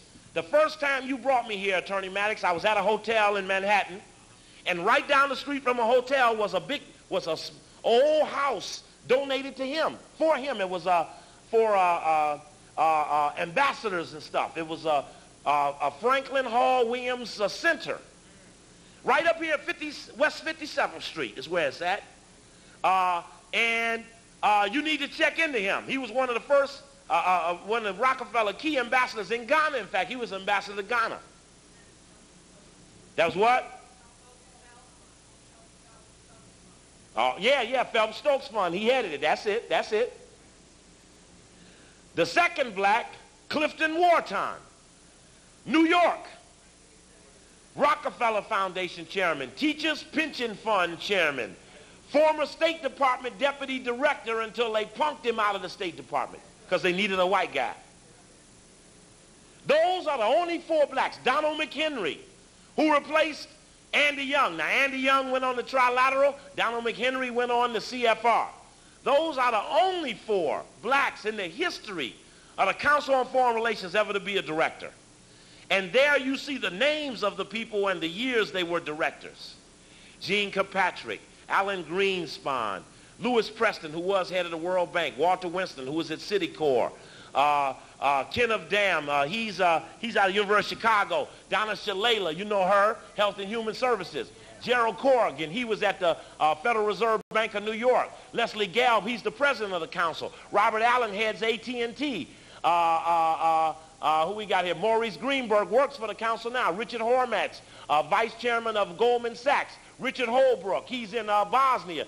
Thomas Donahue, just lost head of AFL-CIO. William Crow, former head of the Joint Chiefs of Staff, was Clinton's man to protect him in the election against the war. John Reed, former head of Citicorp. William Cohen, former senator. Strobe Calvert, deputy secretary of state. James D. Robinson III, American Express. Tom Foley, former senator. Glenn Watts, former head of the Communication Workers Union. Karen Elliott House, associate counsel on foreign relations. Richard Cheney, former secretary of defense. What you can see is that Brother Steve knows the names of the people who have exploited black people, and I know their profiles without looking at anything. When you got black people who could associate with these people, why would you want to let me get close to them? Because you want them to be effective Africans. I have never asked you to do anything for me, to buy the tapes, to share. We get into the information, but why is the information, the mere information, the danger? And why would you be worried about the council? The council, you need to know, has set something up new. They got a sister in there. Profiling her name is Crystal Nix. She's Assistant Secretary for Democracy, Human Rights, Labor, a member of the Secretary of State's Policy Planning Staff, which is a very important, influential internal option. And for those of you who got to go, I got the Brother Coakley tapes is in the back. Sister Marilyn's back there. Please, I need your support. But the council has set up, you need to know about this. This is new shit now. The Center for Preventive Action. Now, that's some black shit. Because in the meeting of the studies, they said Rwanda, Burundi, South Africa, everywhere you look at where they were fighting conflict. Most of my work involves ethnic conflict issues, helping to formulate government policy with respect to conflict resolution, prevention, development of accountability mechanisms such as war crime tribunals and truth commissions. Shit. Okay, what does that mean? That means that if a revolution came, who we would be killing would be these people. But what are they doing? They're setting themselves up to be the referee when they're the problem. You need to know every time a revolution came, this crew was able to negotiate themselves back into power. So they could give up control but retain power. Deacons had control, but he didn't have power. I guess y'all already knew that. It was no big problem. Said yes. And remember, he was tied up in some cable shit himself with Time Warner. All right? Now, speaking of Time Warner, what about Jack Warner? When we've been talking, we talk about Masons, we talk about Skull and Bones, what is Jack Warner's relationship with this? Well, I found a picture of old Jack. I had a book called The Masons Who Helped Shape Our Nation. And in it was this picture. You'll like this. Look at there, Jack Warner. Time is loose, and Warner is Jack Warner. There he is in his Masonic hat. You all don't know what that hat is. That's the main Masonic hat. Brother Jack Warner, 33rd degree, has been a creative force in American motion picture industry. His name has become synonymous with film excellence, and he has produced hundreds of the finest cinematic dramas and comedies that came out of Hollywood. Jack L. Warner, 33rd degree. Now, what is the relationship of Masonry and film? And the New York City? The film industry, of course, is noted for its great number of Freemasons. You see, you never looked at the film industry as a secret society. All those belittling examples of blacks were a part of conquering a race of people. Therefore, you belittle black people with your industry because your goal was to conquer them and take the pyramids that they put on the money because they were imposters. During the 20s, for instance, members of the Pacific Lodge number 233 of New York City were in Southern California and were impressed in learning of the many brethren in motion pictures. They suggested organizing a social club during its heyday. The resulting is the 233 Club. We better find it. Had over 1,700 Masons of the motion picture and theatrical industries as its members, including Douglas Fairbanks, Harold and Frank Lloyd, Wallace Berry, Louis Meyer. That was a Golden, what was that, a Meyer, you know, a Meyer Golden, what was that? Metro Golden and Meyer. There we go, there we go. One of the outstanding patriotic activities of the club was the gigantic pageant of liberty in Los Angeles Coliseum, July 5th, 1926. So we getting an early example of their power. We're now 70 years later down there. We're 70, I can't count, right? I'm all excited I can't count. We're 70 years later. So we talking about, this is what they had then. No radio, no TV. Before an audience of 65,000 and employing over 2,500 actors and a chorus of 1,200. Brother Tom Mix, astride his horse Tony, portrayed Paul Revere, a Mason, and Brother Hoot Gibson was a Pony Express rider, another Mason. 32nd degree Scottish Rite in 1901 in the Valley of Jersey City, George Brent, Eddie Cantor, Joey Brown, Charles Colburn, Dan Defoe, Gene Autry, Will Rogers. Oh, Disney, Eisner, Time, Warner. Oh, shit. This may be deeper than we think. This may be deeper than we think. You see, we may have looked at this as one thing, but it may actually be something else. I ain't said nothing. Y'all ain't missed it. I said 2 words. Y'all ain't missed nothing. Oh, hold it now. Watch this. You all ever heard of Dwight Clinton? I ain't said nothing. I want you to, there you go. So there you go. That's being honest. Say, we want to hear that talking all up here on the stage and stuff. Like that. Okay, sometime it go out. Y'all, some of y'all streets named after him, ain't it? Yeah, school, whole thing. This is just a little sidebar while we out there.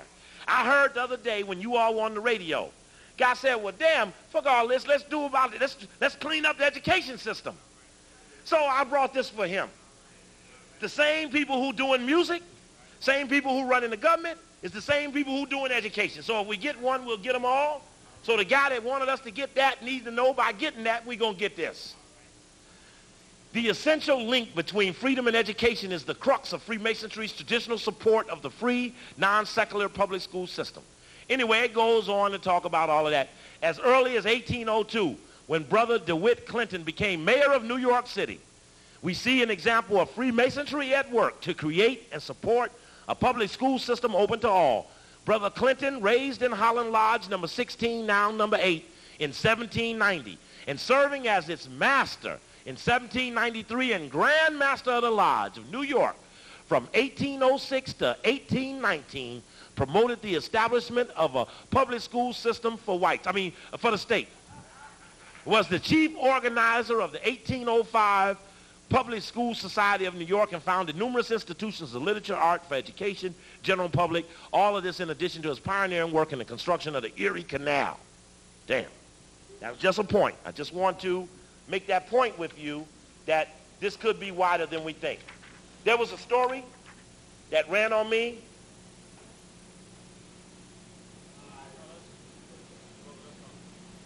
Okay, there we go. All right. That was a message. Okay. This is a show from a book called Bridges and Boundaries. It was put out by the Jewish Museum of New York. It was anti-me. It had a 16-page piece on me that ran in Esquire magazine May of 1989. But I wanted to show you who funded it. Right, there you go. There you go. You see, this was done in 89 and 90. This is a museum exhibit that went all over the country, but it started right here at the Jewish Museum of New York. Funded by Philip Morris, Lila Wallace Reader Digest Fund, the National Endowment for the Humanities, the Nathan Cummins Foundation, the Ford Foundation, the Rockefeller Foundation. Our appreciation for additional funds goes to the Charles Revison Foundation, Time Warner Incorporated. We need to pull the papers of Time Warner's funding apparatus. It's a little foundation. We need to pull their papers because we might end up with some names of some blacks who've been getting some money we didn't know about. We may end up finding some deep shit, Brother Maddox. I already been told there's some jewels up in there. The Commonwealth Fund, the New York Community Trust, and you better check your New York Community Trust too, because that's the hidden element in controlling the civic side of town, and you better see who they gave money to. Oh, look at there, the Equitable Foundation, the Herkheiser Foundation for Children, the New York State Council on the Arts, the New York City Department of Cultural Affairs, and Miriam and Arnold Frankel put out that Bridges and Boundaries. My point is that Time Warner, Equitable, Philip Morris, because one of the directors is from Philip Morris, all have been in my doorstep before. That's Joan Rosenblum, director of the Jewish Museum, who's thanking all of these people. Jewish Museum, Warner, Equitable, Rockefeller, Ford, all the people we love to knock have all lined up against us before today. So the fact that we've got them now is awful interesting. Now let's look over here. What kind of money Levin got? There's a man named Crawford. Some of the 9%, the second largest block of stock in Time Warner, is owned by Capital Research Company of L.A.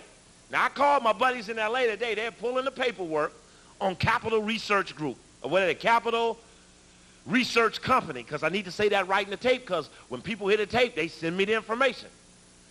So what am I saying? Now that we got Time Warner in the focus, let's break down who's up in Time Warner, because as we mention their names and the report goes back on what we said, we want a wide array of people to feel pissed off.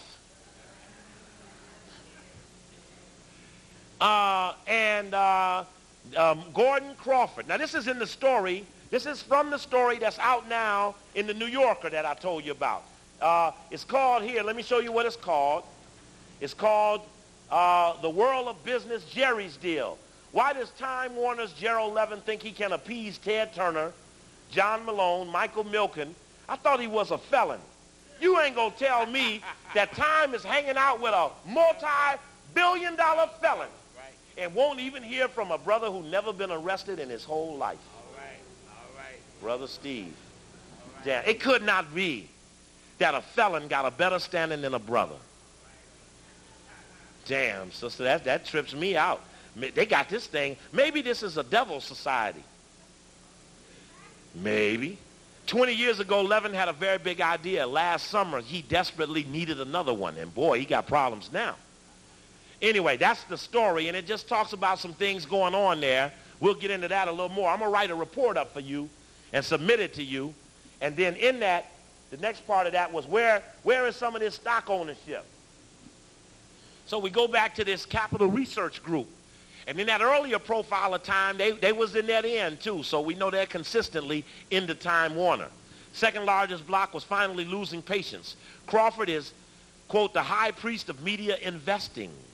One of his colleagues joked at a recent investment conference, and while Crawford's funds were major stockholders in Time Incorporated before Time Warner, which is just what I just mentioned to you, and Crawford had a cordial relationship with Levin at Warner Communications, where in '72 his funds became the company's largest investor, he had been family and has been close to Daly and Simmel for years. Crawford told me that particularly after the turmoil in the music division, Crawford's dissatisfaction was matched by that of Levin's largest stockholder, Seagram. Oh, hold it now. World Zionist Congress elects Edgar Bronfman. Now, this not the same Bronfman whose wife, chairman of the Urban League Board of Directors, is it? Black wife. Whose black wife is chairman of the Urban League Board of Directors. This could not be the same Levin, could it? Bronfman, could it? Yes, it is. You know it is. Edgar Bronfman Jr. is known to be contemptuous of Levin's performance. Levin refused to give Bronfman 2 board seats on Time Warner that he requested. Now, one thing I need to tell you about what Bronfman did. On these major campuses, Brother McIntosh, where we fight to have the right to speak, Edgar Bronfman gave $40 million donation to the Hillel House, which are the Jewish campus-based organizations who harass black professors, black speakers, Jeffries, Tony Martin, Brother Steve, all the as you go, they are there to hate everybody. But Bronfman gave them $40 million at the beginning of this school year and told them there better not be one campus that you have not asserted Jewish leadership in, or I will rescind an additional donation. Now, here we are, one brother going to Florida A&M 2 weeks ago, and here's the Hillel House from Florida State over there trying to stop me. I'm down there with $32 in my pocket fighting a $40 million structure. And we whipped them. We whipped them. We whipped them. But you cannot underestimate how much we're fighting, what level of strength they have in the white world to know what it means to finally get somebody front and center. We've been waiting a long time for this level of hunky. Remember, we always said the goal was to suck the beast up out of the cave into the light. And like Dracula, the light. Remember what the second editorial said? Time Warner sees the light. You're damn right. Because it brought its ass out the cave where it was strong and protected and had to come out here and show itself. And once we got to look at it, we then got to look into it. See, because of this, we got this. And this will lead us into deeper things. So what, we got a Mason on one side. Henry Luce was a skull and bones. We'll get him in a second. Warner sitting here with a Masonic hat on, with all of Hollywood going to the white Masonic tune. Merge overkill. What happens to debate when big media gets together? CFR directors, the black directors, pressure. Giuliani, the divisions. Sylvia Rhone and Tony Fay. And Big Dick Parsons. Dick Parsons, I have a special message for you tonight. At the Million Man March, we took a pledge never to call a woman a bitch. But you are a bitch, and you're not a woman, so you don't qualify. Because how could your weak man ass go and get these two sisters and tell them two sisters to go down there and tell them other 15 Africans on the little Black History Month committee, what kind of weasel of a man are you who stand up and says, when they ask you who did it, you say you? What kind of weasel of a bitch are you? And that's what you are. And I hope soon, I'm going to see you. I'm going to get up on you, buddy. God is going to bless me with your presence. God is going to bless me with your presence. And I mean, I had some memorable days. I remember the day Cornel West was talking about me at Howard and didn't know I was standing out front. And them students ran down there and got me. And I went down there and said, you talking against me, brother? Oh, no, brother. No, brother. Oh, no. I wouldn't do that, brother. I didn't think so. I just come down here just so we gonna meet up with this man. Now, let me just go on and do this now, real hard. Okay? Eric, I need you to find in my bag your folder. And the winner is Boy, black people is really awesome, boy. When you put the call out about needing something, boy, black people can sure find that something you be needing. We say, hey, we need some stuff. What we got here? Let's see who we got. And the winner is, what we got here? The winner is, I just set this up here for a minute while I set something up for you. The profile of the News Corporation of Australia.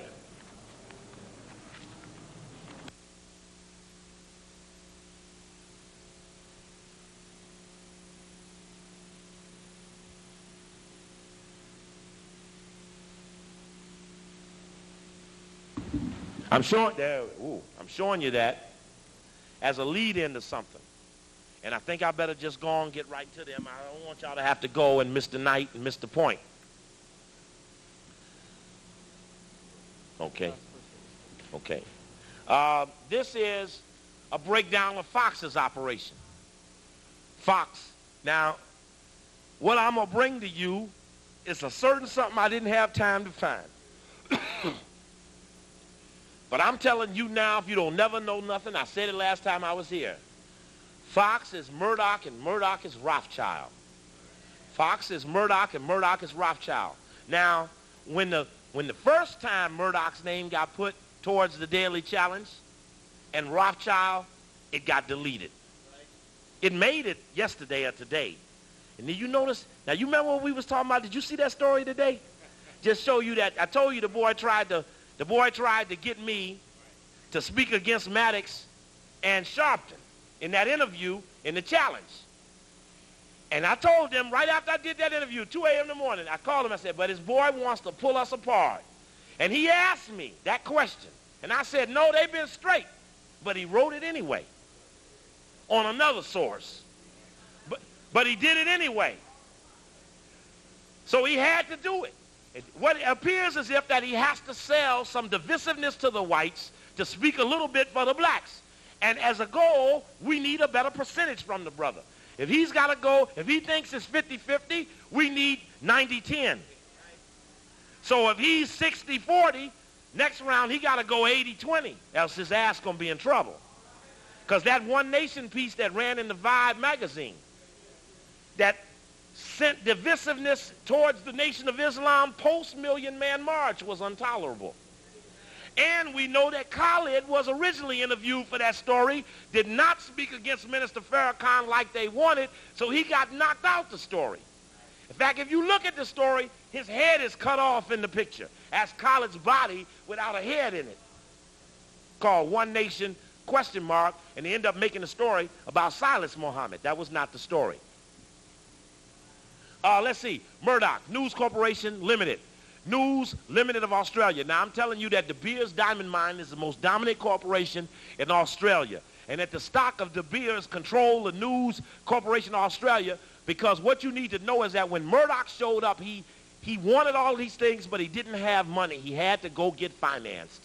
When you see how the Rothschild family bankrolled him to the Post, bankrolled him to build a network, bankrolled him to buy football at a loss, bankrolled him to buy football at a loss, was that he wasn't worried about money. He had ultimate backup, and because of that, he could buy everything he could get his hands on, and it was only because Rothschild backed him up. He did the same damn thing for Cecil Rhodes in the late 1800s that let him amalgamate the diamond mines and get control of the land that we're still suffering from today. And I hope Farrakhan don't go and do the Mandela style of leadership. I don't want that. 97% of the wealth is still owned by whites. I don't want that. Yeah, sister. Let's see. Herald Weekly and Times Limited. The South China Morning Post Limited. Ansett Transport Industries Limited. News America Publishing Incorporated. Barnes & Noble Books. Murdoch Magazines Division. Good Food Magazine. K3 Magazine. TV Guide Magazine. The Boston Herald. Fox. Now, who bought the Boston Globe?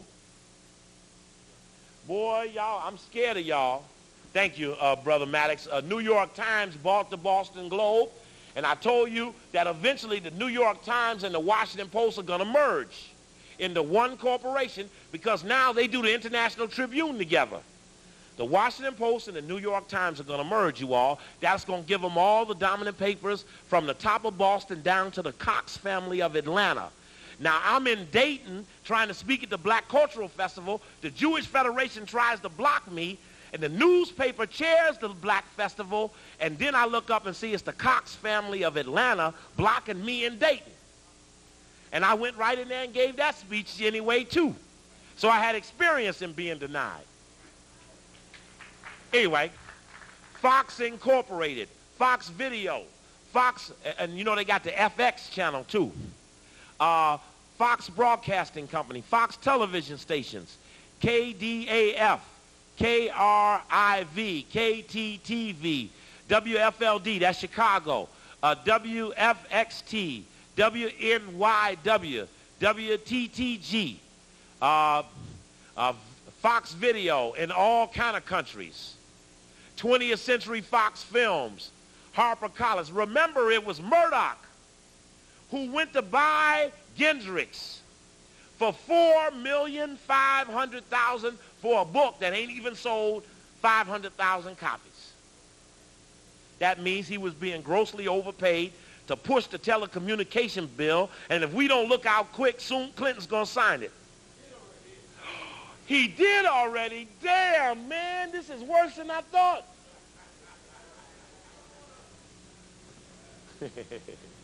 New York Post, San Antonio Express. I know a radio man in New York got a radio in San Antonio. That's where Kabila Shabazz is at. Oh, shit. Yeah. The Sun, big in England. Times Newspaper Limited, Marshall Pickering Holdings. News International, Geographa Limited. New York Post, Basic Books, Ballinger Publishing. Zondervan. I don't even know what that is. That's microscopes? Bible. Oh, why the devil do the Bible? Now, that's interesting.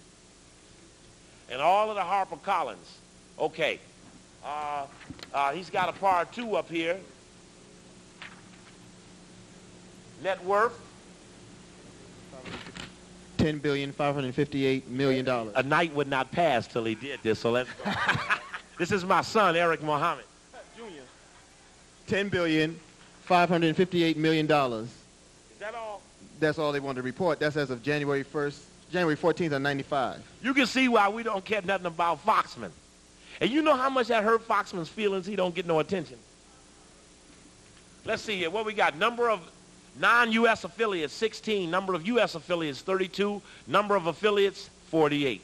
Business holdings, we just went through that. And all other stuff. And down, I'll lift this up. Now let's look at some people who are up in there. Keith Rupert Murdoch, Chief Executive Officer. David Defoe, Chief Financial Officer. James Platt, Public Relations. Investor Relations, William Sorensen. General Counsel, Arthur Siskine. Treasurer, Paula Wardinski. Controller, Robert Cannon. Board of Directors, oh yeah, here we go. Murdoch, Keith Rupert, Chisholm Sam, Crowley Edward Kenneth, George Craig, David Defoe, and Otis Urkel. Damn. You can see Murdoch ain't got no outsiders on his board. That's because he's controlled by Rothschild.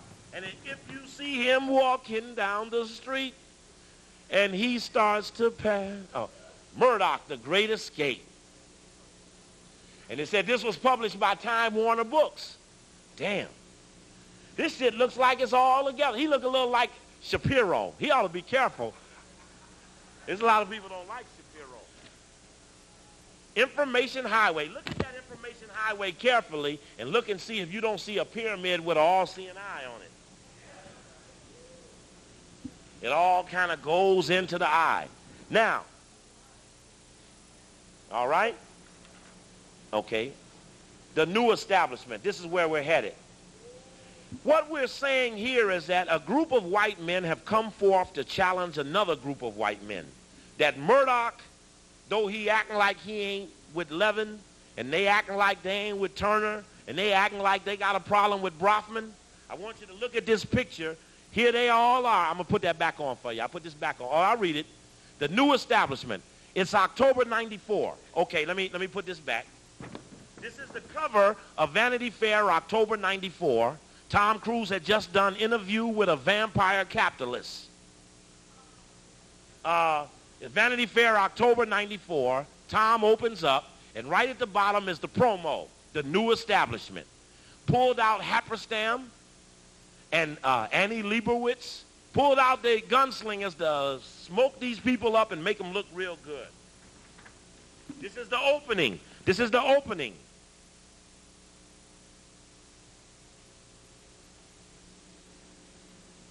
It's October 94. The age of information is upon us. The Cold War. For a past half century, the driving force of the American economy is over, as is the influence of cold warriors. The Gentile East Coast establishment that quietly guided the country through those years. In its place has risen a buccaneering breed of entrepreneurs and visionary men and women from the entertainment, communications, and computer industries, whose ambitions and influences have made America one true superpower of the information age. They are the new establishment. So what we're saying is that these whites who look like they're opposing each other, which would be like Chase acting like it wasn't with Chemical and Chase acting like it wasn't with Citibank. Is Chase in the house tonight? Now, so it says that these whites are emerging together as a powerful elite, and what they did was they did a picture of them sitting together. They meet secretly in Idaho, and here they are in a joint picture as it appeared in the article and in the LA Times. I'm going to show you another copy of this picture, so don't get lost. Here's who we got there. I think that's Warren Buffett of Solomon Brothers, Beth Hathaway. There's Gerald Levin over there. No, that's Brofman right there. I'm sorry. There's Gates of Microsoft. There's Summer Redstone. Let's see here. Who we got down that front row? Murdoch. Where Murdoch? No, where Murdoch ass at? Where you at, man? Murdoch over there. That's Murdoch. There's Turner's main man. There's Murdoch and Brofman together. Now, Murdoch says he's going in the news business to knock out Turner. But why are they at the secret meeting together?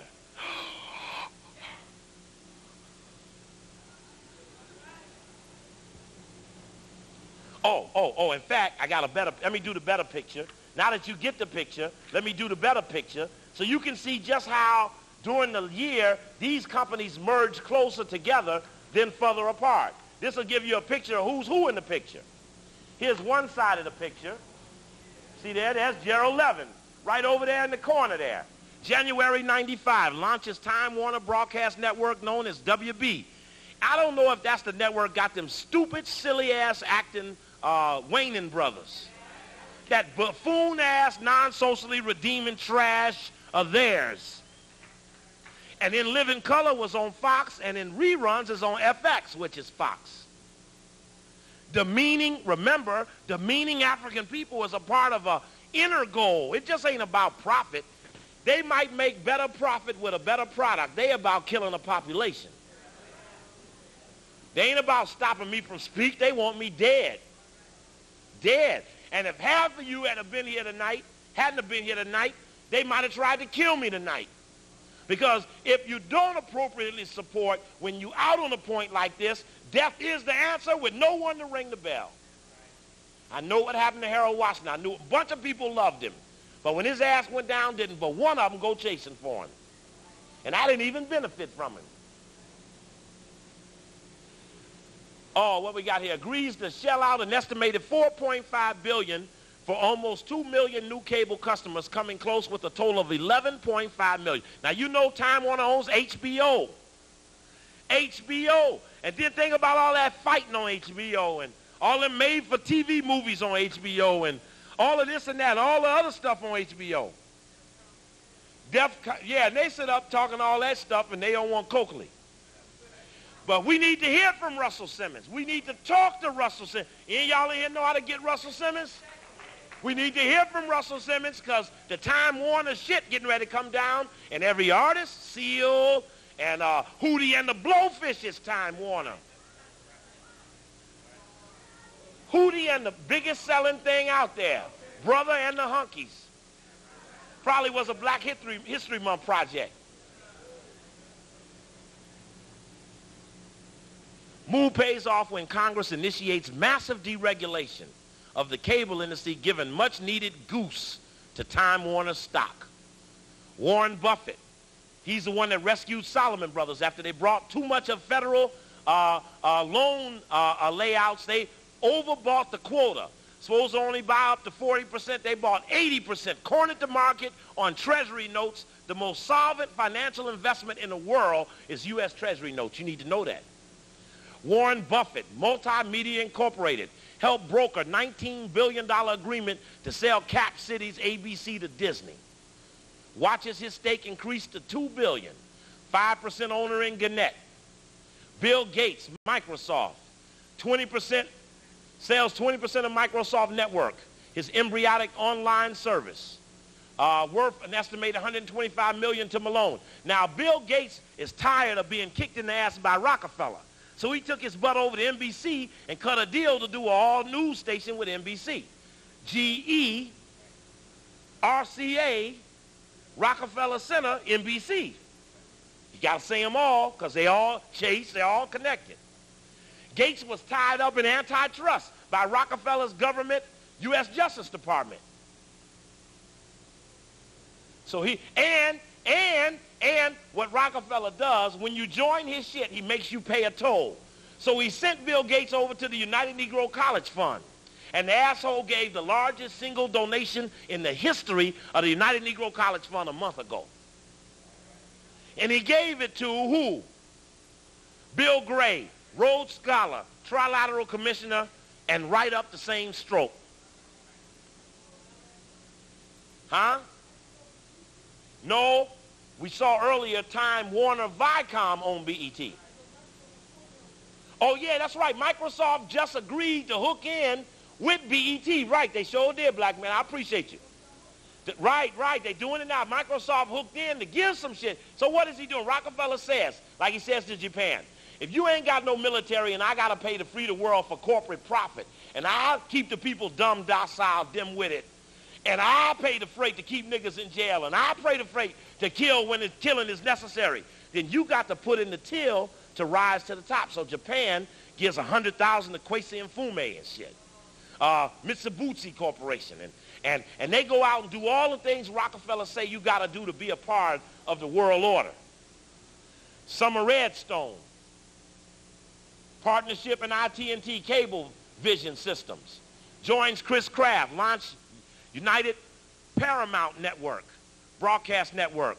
Finally reaches tax-friendly $2.25 billion agreement to sell 1.2 million cable system to Malone, TCI Malone. I know Malone personally from Chicago when they bribed the Chicago aldermen to buy all of the Chicago cable, which they now own. And I know. And again, he owns, or put 1.5 billion stake in Spelling Entertainment. Michael Orvitz, he's the one who could make or break a company by his creative artist agency. I remember brother Dr. Sims, who was with Collett when he was on Donahue's show. And his family got Brother Man Comics. His family got Brother Man Comics. And when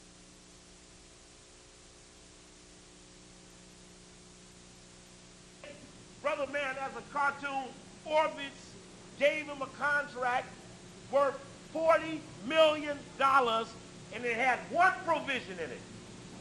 That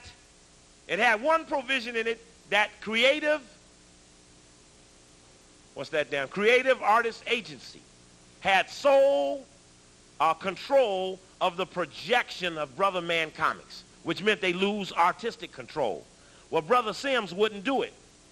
While he was up here with Collett on Donahue's show, he had the orange gown on. He took the microphone from Donahue and was explaining anti-Semitism. Right then,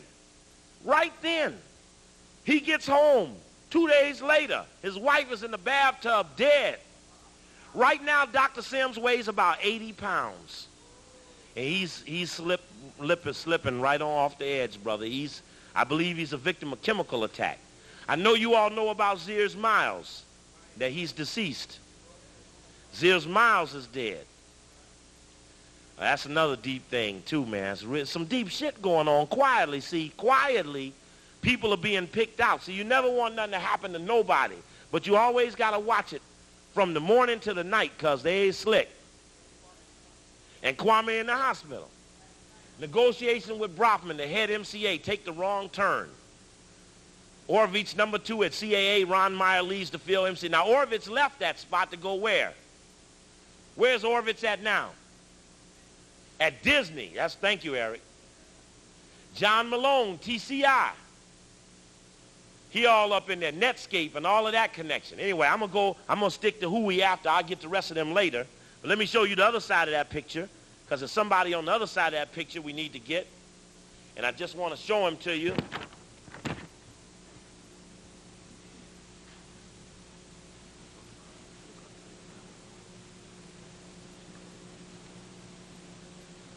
Ho. Okay. Oh, on the air?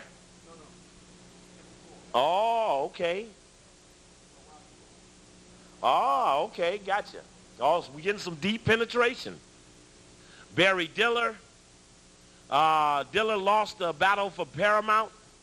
He also bid for CBS. He's got Silver King. Eisner, you know, is interlocked in Disney into ABC, Cap Cities. There's Murdoch, gets $2 billion infusion for News Corporation from MCI. So when you see Whoopi Goldberg sitting in the center of a circle within a circle, I don't know why I'm here. She's looking, there's a voice and shit. Think about MCI and Murdoch. Announced plans to bring satellite broadcast empire to Latin America. Edgar Brofman sells Seagram's $8.8 billion stake in DuPont before the murder. Acquires 80% of NCA from Matsuhuta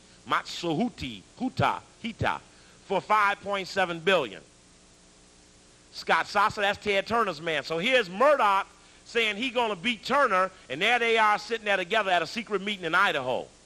Herb Allen, he set up the secret meeting in Idaho. 1.7 billion sale of Madison Square Garden properties. He the money man for Murdoch, Herbert Allen. That's right, he the deal man. He's the man that sets up this gathering out there. There's Wayne Huizenga. You seen him when they set down the coach down there at the Miami Dolphins. David Griffin and Jeffrey Katzenberg. Katzenberg had to get with who he didn't like when his little ABC connection got bought up by Eisner. He fell out with Eisner, but Eisner buys the company, so they had to make up. And a 10-year deal with Time Warner's Levin worth $600 million.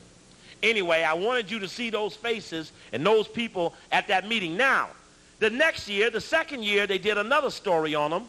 In fact, they put Denzel Washington on the cover of this one. This is October of '95. And this is at the bottom. Now, this is deep. Old boy is on the cover, Tom Cruise, because he's doing interview with a vampire. He's on the cover because he's doing Devil in a blue dress.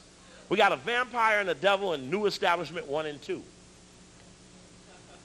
The New Establishment, keeping score, Gates, Murdoch, Eisner, and the other powers who wield influence and billions in the information age. Now, in the second year of the story, they profile them from 1 to 50. Now, let's see where Levin is. Where is Levin? Dun, da, da, da. Number 6. Come on down. You are the next winner on Let's Get Beat by the Blacks. Gerald Levin, chairman, CEO, Time Warner. He presides over the world's second largest media and entertainment empire.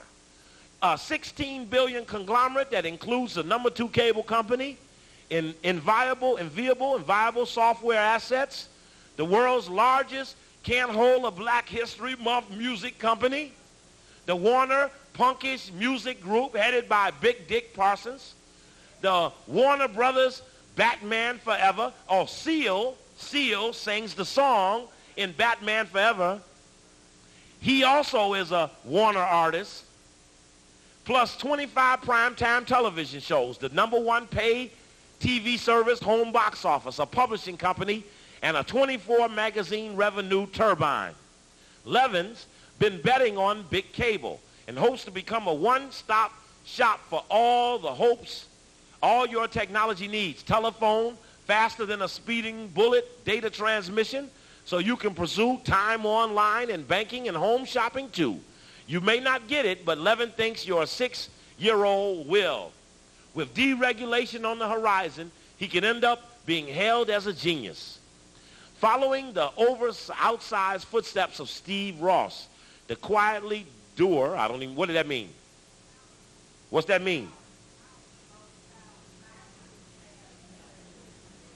Okay, the quietly weak Levin is still regarded by some as the accidental chairman. Nervous investors fret that his cable visions are techno-colored pipe dream, and the bloodshed in his music division, you got that right, has been splattered all across the headlines. More to come. Also, you got to pick up on this. How, with all this heat in the black community, no New York Times, barely a Daily News, it's about that big, no TV, no radio. In other words, the whites got together and said, we got to keep a lid on this shit. Murdoch, nobody respects you anyway. You take the point. That's deep, man. And every front page of the black papers is pumping the shit strong, brother. And they ain't busted a leak. That's deep. That's an important insight into something about collaboration. Meanwhile, Brofman Jr. stands by with a 15% stake in the company, pondering how to maximize value. Let's see here. How about Ron Perlman and Jack Welch? Welch is at GE. Perlman is a vulture capitalist. The isolated Levin sits virtually alone in a carnivorous top floor of Time Warner building. His favorite book is The Stranger, The Year Ahead, Down. See, they forecast where you're going to be in a year. See, this guy is up. This guy is up. This guy is almost down. So then they give him to us. Now, let's see if we can find this. Oh, this is loaded. All these profiles are excellent. Spielberg, Geffen, no African. I told you you needed the Forbes 400 richest people. You need the Forbes World Billionaires. You need the Fortune World's Billionaires. You need the Fortune 500. You need these profiles as small as they are, because each of them will lead you to other things. And with that, you will name the names. And for that, you can't speak to black people for Black History Month. Now, let's see if we can find Murdoch. Let's see, is he number 50? Is he number 49? Is he number 30? Is he number 39? Is he number, where's he at? Come on up here. Murdoch, get up here. Murdoch. I said, yeah, I don't even want y'all to miss the cat call. Murdoch, get up here. Who's that got a call, said Sylvia Rhone is mad about you? Right. Bob Law got a call from Sylvia Rhone about you. Ooh. It was probably just for a minute. Oh, look at here, Doc. Number 1. Now, see, that's funny we brought up Bob Law, because it was on Bob Law that I had to stop that trivializing Murdoch as a right-wing fanatic. See, they try to punk Murdoch. They say the Post ain't shit. The Post is deeper than you think. The number 1 man of the top emerging 50 new establishment is that wild little right-wing fanatical-looking Murdoch. At 61, Rupert Murdoch is arguably the most powerful private citizen in the world. I'll be damned. And he writes an editorial and not a news story to let you know it's management who don't want the program at Time Warner, not a reporter. I'm going to repeat that. It goes through the editorial because that's management. And it never showed up as a story. How could you knock somebody out of program and your news division don't even cover it? You're supposed to trumpet that as a success. Arguably, the most powerful private citizen in the world, his global influence is such that the only media baron, William Randolph Hearst, would conceivably say to his underlings, you provide the pictures, I'll provide the war.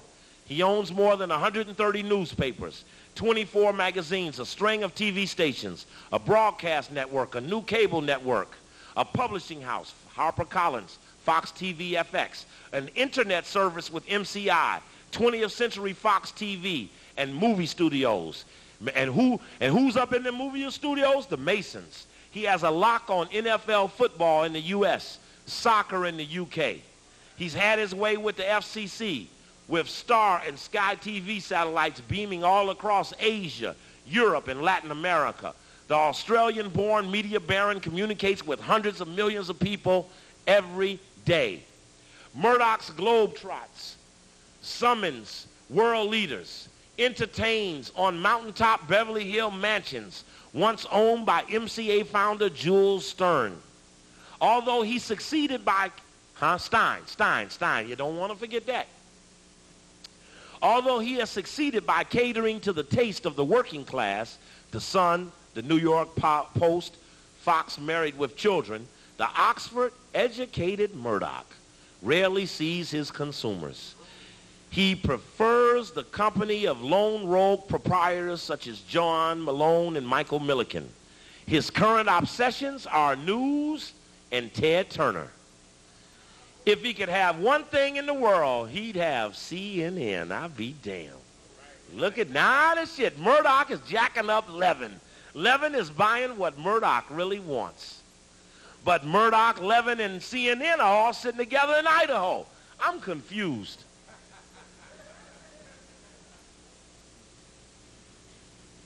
The man who controls an empire worth roughly $20 billion disarms opponents at critical meetings with a waspy shabbiness that includes wearing shirts with frayed cuffs and collars. The year ahead, straight up.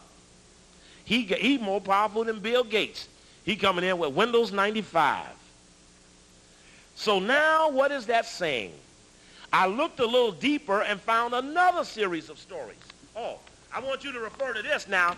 The Economist magazine is owned by the Rothschild family. They did a story on me when I was being fired in the mayor's office in '88. But in this article right here about Disney buying ABC,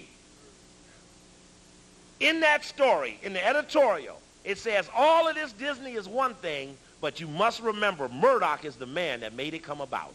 I have watched this Rothschild family promote, pump, and insert their man Murdoch deep inside America. You understand what I'm saying? Now remember that word Hollywood. Remember we talked about that word, that the German word Halle for cave and the German word Hölle for hell is similar, is not without coincidence. That's from the Dictionary of Symbols by J.R. Surlott, Hollywood. And up there on top of Hollywood, you see they got this Pied Piper. Up on top of there is Griffin Park, right on the top up there. Notice they got a Pied Piper with some mice. That's the new establishment. Now we can see, who's on the board of directors of Time Warner? One of them is Beverly Sills. I picked up your New York Times today. There was a profile of Beverly Sills, who heads your lyric opera.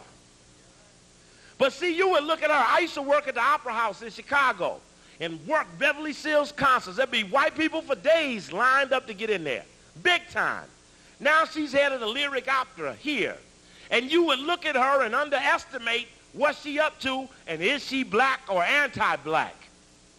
And right here in the story on Beverly Sills, in today's Post, says that Beverly Sills is not only a director of Time Warner, but is the director of the Human Genome Project, the gene fighting operation that's trying to predispose people by birth with genetic deficiencies. It's a racial thing all the way back to the Harrimans and eugenics and other things. You know what I'm talking about. But you would look at Beverly Sills and wouldn't think of her that way. And that's why, even in this story, in Murdoch's own, this is the story, brother, this is the story that's out now in the New Yorker, CNN, from the right-winger Rupert Murdoch. He even calls himself a right-winger, trying to belittle himself. At that level of money, you don't have no wings. Look at this story here from your Post the other day. Murdoch's news will beat CNN. News Corporation Chairman Murdoch says his global news project will supplant the 24-hour cable news network in the United States by exploiting public distaste for the so-called liberal media elite. Hey, that's just some buzzwords while he using Gendrix, whose wife is the chief business liaison to the Israeli government. I know you know that, don't you? You know that, don't you? You know it now. So now what we've done is we did a little look at the Time Warner connection. We looked them together. We know that Levin is on edge because he's got pressure from other whites. And that's a very good critical moment that we know when we got a white man on the ropes and how to work him when we got him in that position. So we keep up on that. Here are the directors of Time Warner. First director, Gerald Levin, of course. Second director, Big Dick Richard Parsons. Next director, Merv Adelson, East West Capital Records Incorporated. Next director is Lawrence Buttonweiser. Hold it now. Let me do this into the record because I can do it this way. This will work even better. Let's see here. Here we go. Let's see here.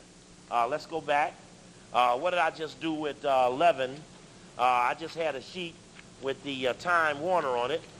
Let me set this up here for you a second. Oh, where'd he go? It was Time Warner. Okay, well, I'll write him around Levin. Hell, he ain't got nothing. He's lonely anyway, they said.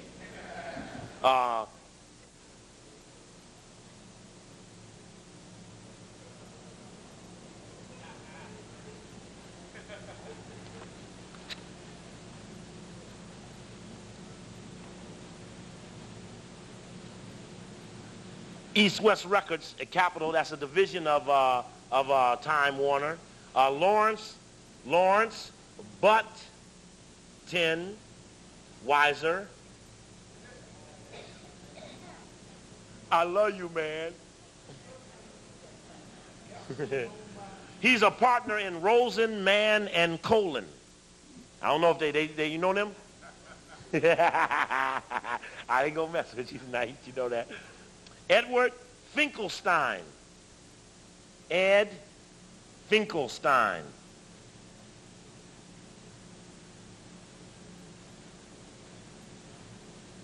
Ed Finkelstein, he's chairman of Finkelstein Incorporated. Beverly Sills.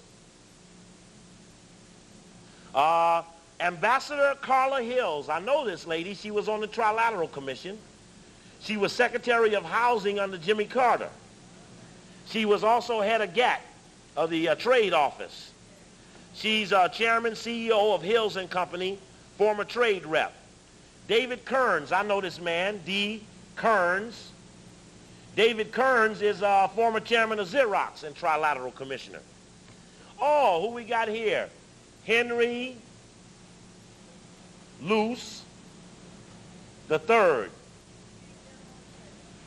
Chairman, CEO of Henry Luce Foundation. Reuben Mark.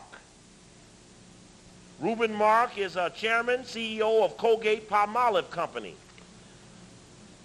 Michael Miles. He's former chairman of Philip Morris.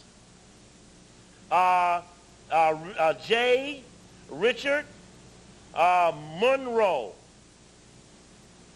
Monroe is CEO, Executive Finance Committee, Time Warner. Oh, Big Dick lives in Pontico Hills by Rockefeller family. That'd be about right. Time Warner. Donald Perkins. Now, the largest grocery store in Chicago, the only one left that Jesse didn't close down with the old boycotts of the 60s. He closed down National, AMP, Red Rooster, DNS, and the only one was left was Jules. Anybody from around Chicago, that's the only grocery store in Chicago, and its chairman is Donald Perkins. He's also on the board of the Ford Foundation. And remember, there are only 9 directors on the Ford Foundation, but 4 of them are directors of AT&T. Just got to keep all of this. Y'all excuse me as I play these out my head. Raymond Trub. Raymond T. I can't pronounce white. R-O-U-B-H. Trub. He is a financial consultant of the Viacom company. And then they also got Vincent, Francis Vincent, and he's Vincent Enterprises. So those are the people who are on the board of Time Warner, and just by mentioning their names and they getting the word, we will advance our level of thinking. It says here, this is about Beverly Sills in today's New York Times. Her outside schedule remains filled. She is a director of Time Warner, American Express. She's a director of Time Warner, American Express, and the Human Genome Sciences, a genetic engineering company, and a member of the board of the Multiple Sclerosis Society and the Hospital for Special Surgery. And her husband is Peter Grinnow, scion of the Cleveland Plain Dealer publishing family. Oh, see how they interconnect. Now, I'm in L.A. and I see a story, and this story is about the new establishment. It's L.A. Times, August 30th, 1995, entitled The Fate of a Nation. It's got a nice picture with it, too. Fate of a Nation. And I just set that up there for the camera on one side before I pull it away. It's got this picture of this man here with 9 squares on his chest. And that 9 squares is very important. So I just wanted to get the picture that goes with the story. Don't forget, for those of you who got to leave, the tapes are in the back. I really appreciate your support.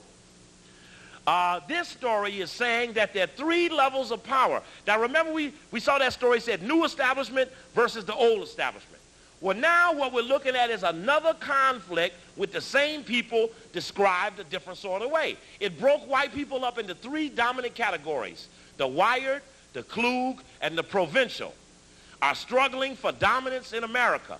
Only one of them promises high wages and continued growth but it does not have a political voice. What does that mean? Murdoch, Microsoft, Eisner, Spielberg, Katzenberg, strong in their industry, but Rockefeller owned the politicians. You understand what I'm saying? Rockefeller forces NAFTA. Rockefeller forces GATT. So these boys got all this money, but ain't paid no toll to make them no niggas and make them no politicians. So now they want to move in to be the dominant in America, but now they recognize that they have not yet set it up, but they're preparing to. And this is a very fascinating story. I'll read you the date again. It's LA Times, August 20th, 1995, and it breaks down the differences in those networks of whites. And the wired economy, the densely packed concentration of entrepreneurs and companies in America's urbanized states that generate virtually all the nation's globally competitive high-wage industries such as multimedia, design, software, entertainment, computers, biomedical, engineering, finance, and business services. Well, when you do it like that, that's damn near everybody. And then that provincial one is them little right-wing hunkies. It said them the right-wing hunkies in Utah, Montana, Idaho, and though they really are the working people, they have no vision of a global, therefore they could never be allowed to run America into the global because they're too parochial, they're too white, they're too neighborhood. It's like the difference between commercial banking and savings and loan, or investment bankers and savings and loans if you can find one. Anyway, I put that there. So that you can pick up that there are stories that will reflect those reflections. Now, I know it's getting late, and I could have said some things that could have been very rallying, but it was my job to name the names and for me to put in focus those things that were relevant for you. Now. Last thing, last couple of things. What is it that we talk about that makes them want to not let us talk? I mean, after all, if we're really that weak, if we're really that outlandish, if we're really that distasteful, such hucksters, why not let a dummy speak if a dummy's only going to make everyone know how stupid he is? So logically, I should have been allowed quietly to go ahead on and give the speech because, as I said, I did it at AT&T last year. They a little bigger than Time Warner, and that reminds me. Remember when the New Yorker did this? Oh, Murdoch, what's you going there?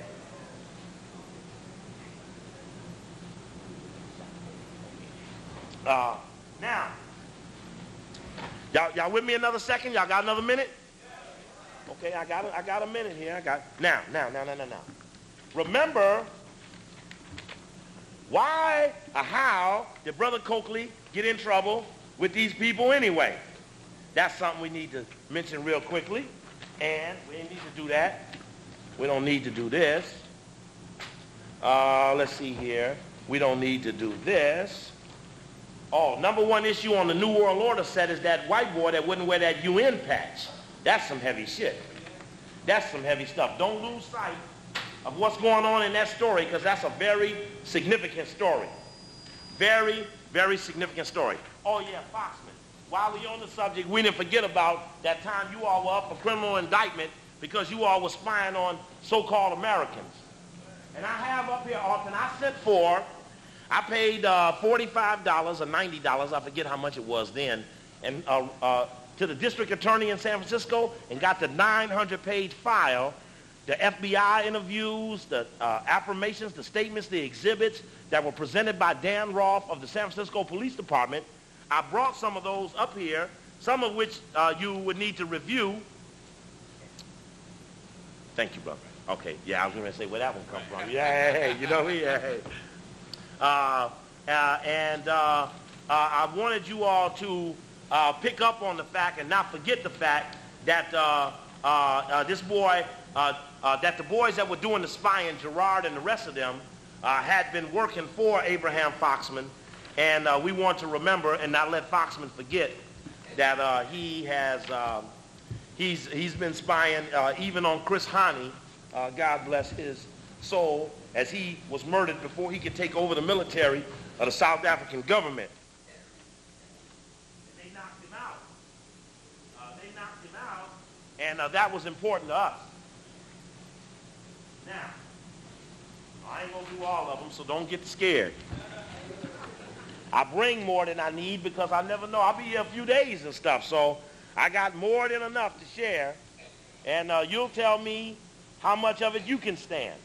Now, what's up? What else is up in there in that Time Warner thing and some of that Boule connection? Now, I just want to share this with you real quick. We'll talk about it another point. One of the things we did in advancing the Boule dialogue was to expand the concept of the Boule and take it into the concept of the oath takers, the trial of the oath takers. And that each and everywhere we turn, we see that these people took oaths and that their oaths may violate them against the black community. And so the doctors, the lawyers, the medical people, the police, the Masons, this is a shield of the Omegas, Skull and Bones, and that's the Boule logo there. We're moving in on smashing at the oath takers. But what I need to tell you is we just acquired the brand new 1995 Boule History Book Part 2, written by a man in New York named Hobart Jarrett. How many of you all in here know Hobart Jarrett? Nobody. Hobart Jarrett is Professor Emeritus at City Colleges of New York. Hobart, he's the historian for the Boule. Charles Wesley wrote the Boule History Part 1. And in fact, here's the cover of Wesley. Here's the cover of Wesley's book on behalf of the Boule. And there's the Boule History Book cover Part 2. Now, this is a very profound development because in our investigation of what it is they do and what it is they don't do, look over there in the corner carefully at the Boule logo, which you see over in the corner. And the Boule logo is a animal-looking thing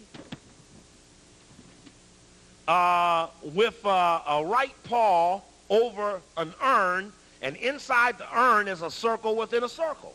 Well, that secret society I always talk about Rose and Rothschild, and how it was denoted by Quigley, professor of Harvard, Princeton, and Yale, that circle within a circle is a secret society. But lo and behold, in the Boule History Book Part 2, and I'm going to say this fast, it's Boule tapes in the back. We'll talk about it at another moment.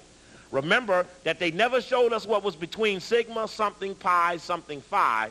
And we found out it was 9 squares and 9 squares, and that those are the 9 chambers of the Kabbalah.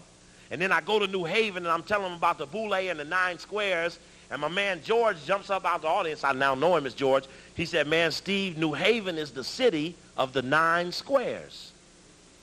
New Haven is the city of the 9 squares. The Boule is set up on the tenets of Skull and Bones at Yale. Yale is in New Haven. Must be some connection there somewhere. Anyway,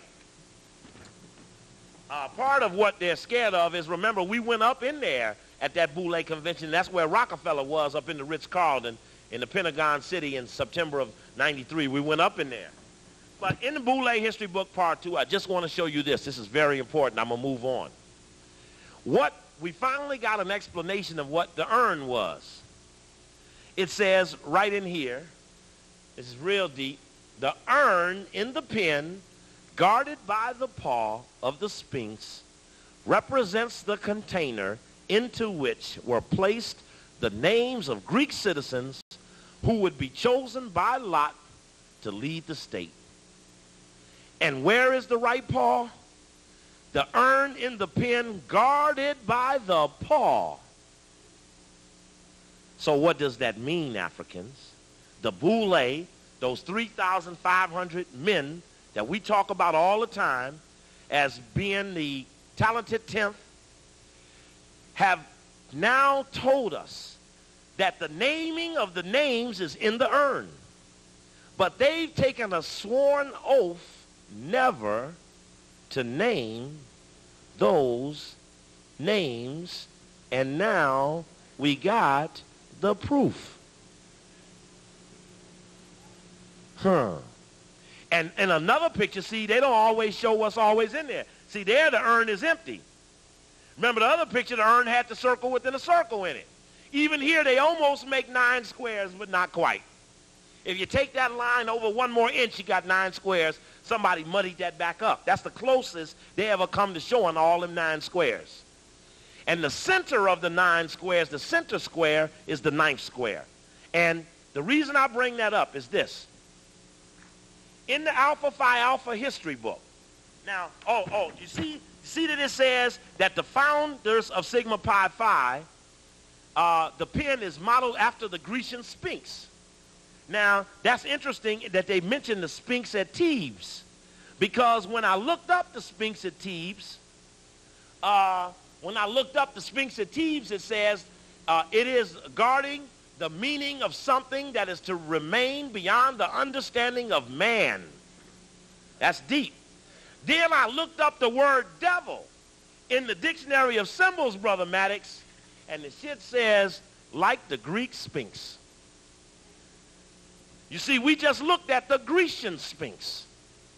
Now we look up, and in a definition of devil, it says, like the Greek Sphinx.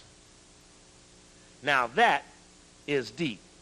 And you might not understand it yet, but you'll get to that. And here is the definition of that Sphinx at Thebes from the same dictionary of symbols. The Sphinx at Thebes had the head and breast of a woman, the body of a bull or a dog, the claws of a lion, the tail of a dragon, the wings of a bird.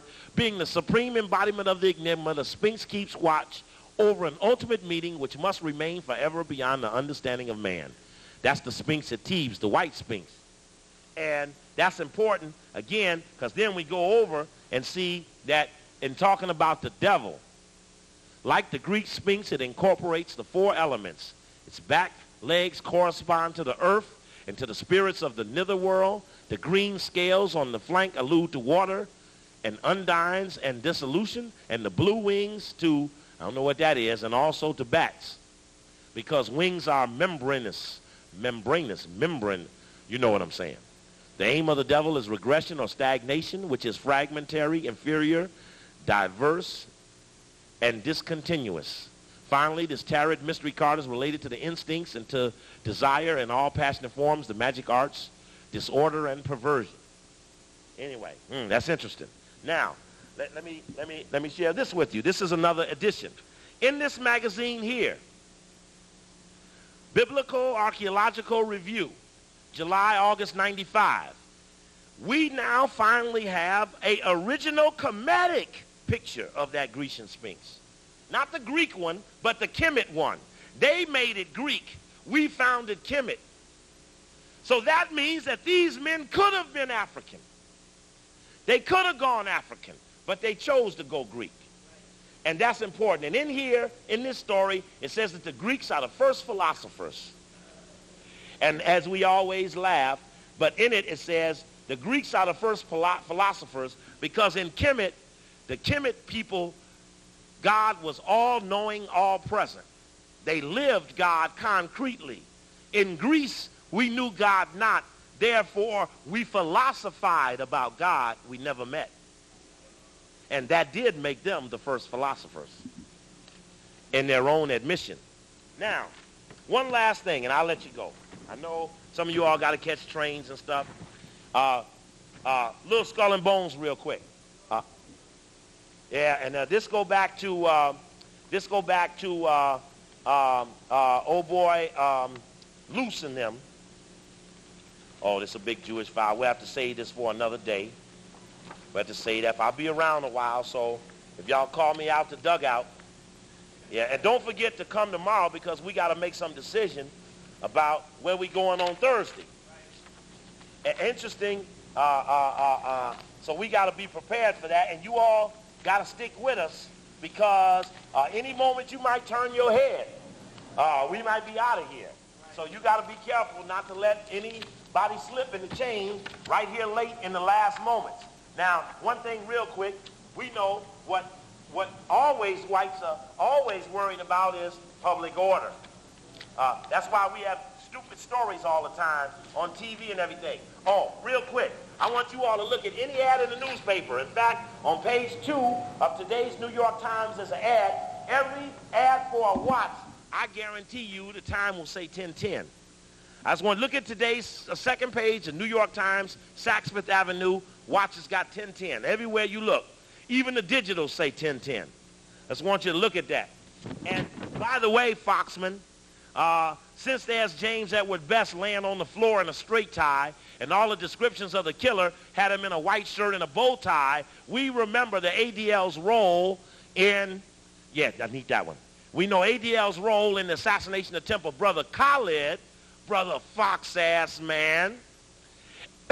And Best ain't gone to trial, though he shot Khalid 18 days before O.J. went to jail. O.J. was in jail 464 days, been out 2 months. Best ain't even been to trial yet.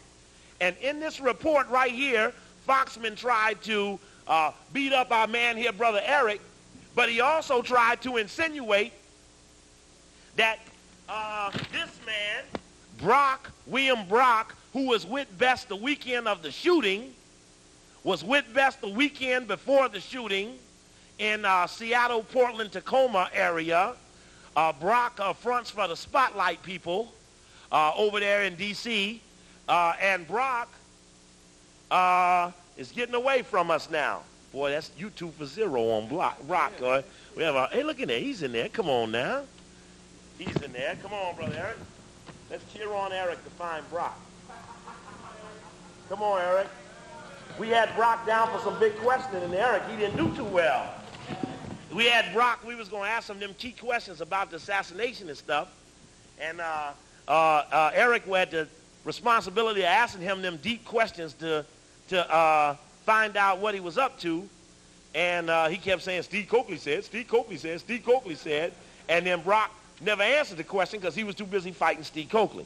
Anyway, in that report, the ADL say Brock is one of Khaled's loyal associates. The only problem is I know Brock hated Khaled, was with Best the weekend before the shooting.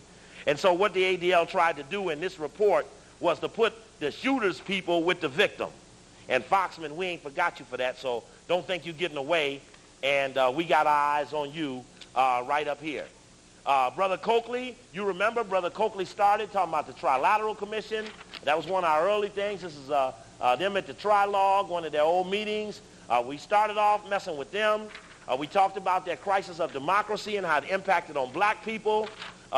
We then looked, there's Trilateral Commission's address right here in New York. It's right up over the ADL's office in the UN Plaza. Oh, yeah, we get the address and the phone number. They in Suite 711. And remember in the Crisis of Democracy position paper, it said, if New York is able to offer reduced social services without disorder, it can prove it can be done in the most difficult environments in the nation. If New York will offer reduced social services, New York, you all were a test case for what started in 75, which the country is under control over now to take over the American cities by the bankers. In D.C., they put that financial control board on Barry and took away his power. But they practice it in New York. So we know New York can't take no more studying because the country can't suffer like they have when the shit works in New York. Rockefeller's agenda, using the term for North and South America that was coined over 400 years ago, Rockefeller would call it the Congress of the New World. Say he's going to merge U.S., Canada, and Latin America into one unit. Oh, this is Forbes of October 30th of 89. The story is entitled The Rockefeller Congress. And the point of it is that Rockefeller has instigated in the American society the end of sovereignty. The end of sovereignty. The end of sovereignty is one world order. The end of sovereignty.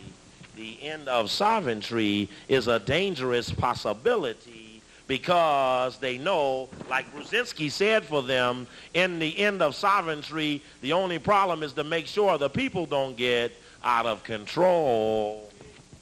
That's all they worry about. Public order. They don't need to be correct. They just have to be. Henry Luce at Skull and Bones, for more than a century and a half, Skull and Bones, whose initiates include Henry R. Luce, that's the founder of Time, Potter Stewart, Supreme Court Justice Bush, Been the most powerful secret society in the nation. My only point is to show H.R. Luce and the symbol of the Brotherhood of Death. The Brotherhood of Death. And remember, they call that the order, and the order has dominated and infiltrated all aspects of the American society. And that was important to us because, remember, it was on page 28 of the Boule history book that the Boule founder, Henry Minton, wanted to create an organization that would partake, in his own words, of the tenets of Skull and Bones at Yale. And remember, Yale is in New Haven, and New Haven is the city of the 9 squares. And that is kind of ironic because I got some tapes out there on the Million Man March, Satanism, Washington, D.C., and Freemasonry. And you should want to get those tapes. And then we're looking for this symbol of the devil called the goat of Mendes. And the goat of Mendes is symbolic of the Day of Atonement, where goats are sacrificed up to atone for one's sins. Khaled is a Capricorn.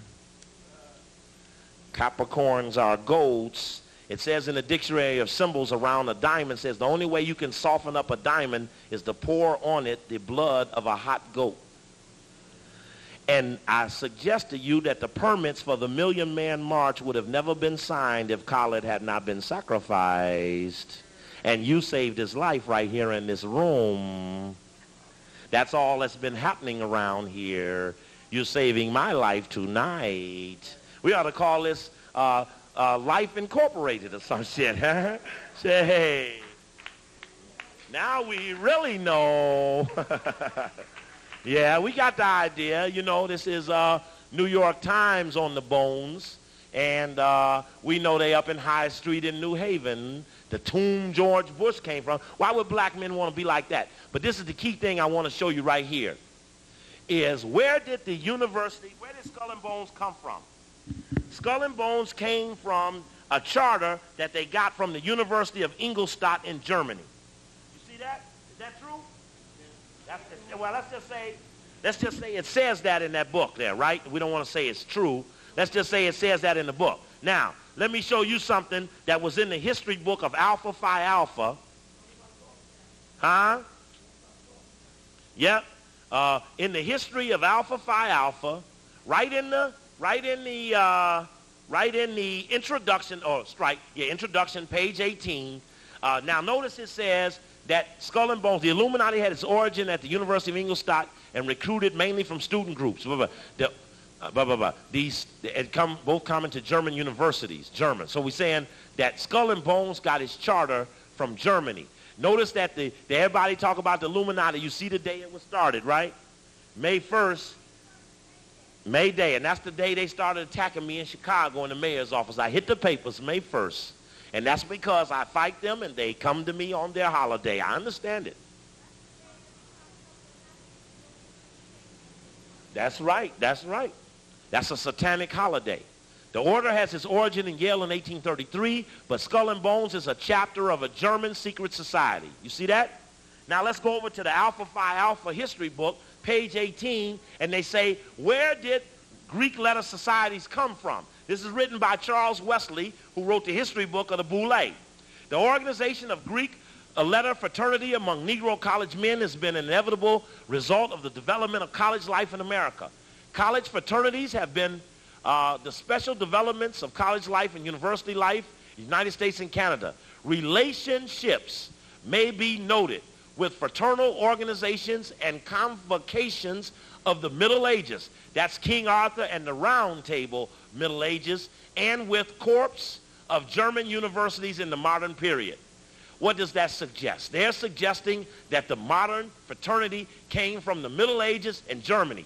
We know Skull and Bones came from Germany with a charter from Ingolstadt. So the suggestion is that the blacks recognize that they're an offshoot of the damn Round Table and Skull and Bones, and they operate as such. And even the first fraternity in America, a white one, Phi Beta Kappa, was originally, in fact, I think this is where our man Comrade, ain't he here, William and Mary tonight? Isn't that where, ain't he here, William and Mary tonight? Somewhere with William and somebody, right? It started as a social club by 5 students and later adopted a secret character. It was a Masonic organization, and then it became an honor society after the anti-Masonic agitation of '86 beat them back into an honor society and made them get up off of that front masonry. And look right there. There's the page number 18, or 1 and 8 is 9, and that's what we have, a boule, 4 male and 4 female Greek letter societies. So I just wanted to add that into the record. You might not have time to translate it, but I needed to add it in the record because this will allow us to talk at another time. You'll study these things later. I'm just doing this for the record. There's the boule logo again. We looked at the 9 squares. We found out that those 9 squares were the 9 chambers of the Kabbalah, and that those 9 squares all added up to the number 15 every which way it went. Every which way you go, that adds up to 15. And if I was to go back here and put that thing back up there that said devil, you will see it said that the devil was the 15th card in the tarot deck. Anyway, I'm suggesting to you that part of what get us in some of our deepest trouble lately is that we took the same things we always looked at and found out it was satanic. Again, just to refresh those, and that's the so-called cannot utter name of God, tetragrammation, dealing with the number 72 and other things. A person who's a Mason or in the societies will never talk about this, but the point of it is that we found that the Jewish mystery people in the early centuries manipulated things they didn't understand and told people you couldn't say this name. So since they weren't of the God, they banned people from saying the name of God, and in all the secret societies you cannot say the name of God. And remember this just for the record. That's the Boule Journal. Boule is advisors to the king. That's Wesley, who wrote the history book. Wesley, who wrote that Alpha book. Wesley's being memorialized when he died in '87. And in Wesley's memorialization was that dialogue where we see on one side Alfred Lord Tennyson talking about the fair order of the table round, and on the other side we see Wesley talking about the round table, and we know that the round table was the word that Professor Quigley gave for those people who were extensions of the secret society between Rhodes and Rothschild. And that book I showed you, well, we won't go into that. Anyway, we'll kill all that part for right now. We won't need it. Last thing I want to say, this right here, last thing. I go to New Haven, Connecticut. I told you they're the city of the 9 squares. We gave this lecture. This tape is in the back. We gave this lecture in D.C., myself and a brother Hamza. And that's the flyer from the lecture. And we're looking at this thing here, Goat of Mendes. It's very interesting. Washington Post did a story called Satan, From Satan to the Sphinx. In fact, I did the front of that in transparency, and might not get it up on the screen. And what it highlighted the fact that this symbol here is something to do with the devil. That, in fact, if you look on Comet, you're going to see that same symbol on the comet. And that's the satanic goat of Mendes, the god of lust. And what is interesting about that is the Post did a story, Washington Post did a story, and the story was called From Satan to the Sphinx, and it said it started trying to take Minister Farrakhan's speech, and it laid out the Capitol. There's 1 million men were laying out here. This is the Capitol building where the stage was right there, and 2 million men were this way. Here's the layout of D.C., White House, Washington Monument. That's the Eclipse area, the White House, Jefferson Memorial, Washington Circle, DuPont Circle, House of the Mother Supreme. That's where Albert Pike is buried. They then said that Farrakhan's speech was talking about the goat of Mendes, and suggested that the goat of Mendes was right up here.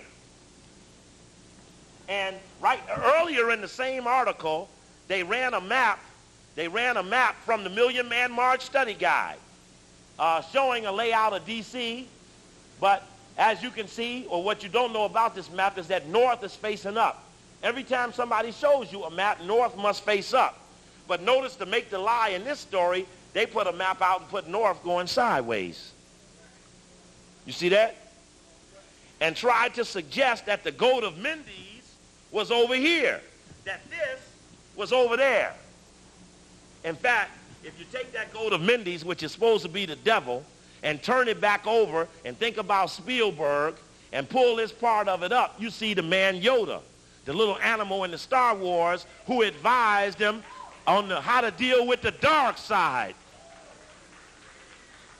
You see it? All right? Don't tell nobody I told you and shit. This is why they want to kill me now, because I'm all up into that devil. This is Spielberg, George Lucas, Hollywood, Katzenbach, Eisner, Disney, Levin, Geffen. Yeah, and we headed your way. And we coming with the pitchfork. 2 fingers to you. So then, to try to say that the goat of Mendes was right here, put north that way, but if you turn north the way it's supposed to go and turn the damn thing that way, you see they tried to hide the goat of Mendes was over there. You see what they did? They tried to say in the story the goat was there. But put north, to do that, you had to mislay a map. So you see, that's the caption that ran under it. The Devil in Downtown Washington, adopted from Freemasonry, Satan's Door to America, published by Freemasons Ministry. But the goat is over there. That's the goat of Mendes right there. And they tried to hide it. So then we go to New Haven, Connecticut, the city of the 9 squares. Now, we get up there. We got all this on film. Right up there in the 9 squares is the Knights of Columbus headquarters. Right in the center of the 9th square, that yellow square, is considered the 9th square. So now we got the Knights of Columbus, founded in New Haven in 1882, and how it's a secret society, a supreme council, all the things the Masons got. And as you follow the yellow brick roads, Cecil roads, up to the 9th square. Okay? Now that's in New Haven in the 9th square. In fact, they even had a real estate company. It's called The Residence at the 9th square, with 9 squares. And at the top of that building, carved right into the top, are 9 squares. I go to Morehouse. I'm telling about the 9 squares. We're in the King Chapel. Right up on the wall was 9 squares carved into the wall. Right up on that wall were 9 squares carved into the wall. It must have all been an accident. Then we get to the center of New Haven. In the center of New Haven, they have what they call the Center Church. And in the bottom of the Center Church, Alton, is a graveyard. They got graves underneath the church. In fact, when they went down there, they thought they had maybe 100. They looked down and found out, they thought it was 137, found out the white people was buried on top of each other, and 1,700 people was buried in the basement of the church. You can go down there. We went down there, got it on film, with them damn headstones all in the bottom of the church. It was a graveyard. When we got to the 9th square, we found a graveyard, the Brotherhood of Death. But check this out. And I'm going to end right here, just so you know where we at that they didn't want us to get to. Here's the brochure acknowledging the New Haven, Greater New Haven. We're looking at what they call the green, or the center. This is the center of the 9th square. And in that you see a diamond. But on top of that diamond, you see the goat of Mendes. You see it? Do you see it? You see them ears? You see that coming down? You see that angle coming across there? They had a goat of Mendes right across there, and right in the center of the diamond is a point. D.C. is a city that's made in the form of a diamond. So we go to D.C. for the Million Man March, and there we make an approach to the diamond. We suggest that the diamond got something to do with the devil. And in fact, in the Wizard of Oz, I always told you all, we wanted to get to the bottom of the Wizard of Oz. Just my proof, May Day, first day, May Day. Interestingly enough, I recently heard from Michael Jackson say he had a dream, say he's supposed to put Coakley's words into writing and sing them all over the world. I look back in '88, there I am on the front page with Michael Jackson on the side and SOS in the corner. But they come for me on their holiday, and we ain't been nothing but wrestling since. I think we getting close. Because since that time, we only got closer. Okay? Okay, so now, you look down the street from there, and of course, right in the center of New Haven, oh, you can't see that well enough. Right down the street from there, of course, is Yale University. But this is the one sheet I had to show you, and to show you was that D.C. is laid out in the diamond. As soon as I did this in a lecture, they did a story about the 40 stones that lay around D.C. And I told everybody, you come to D.C.,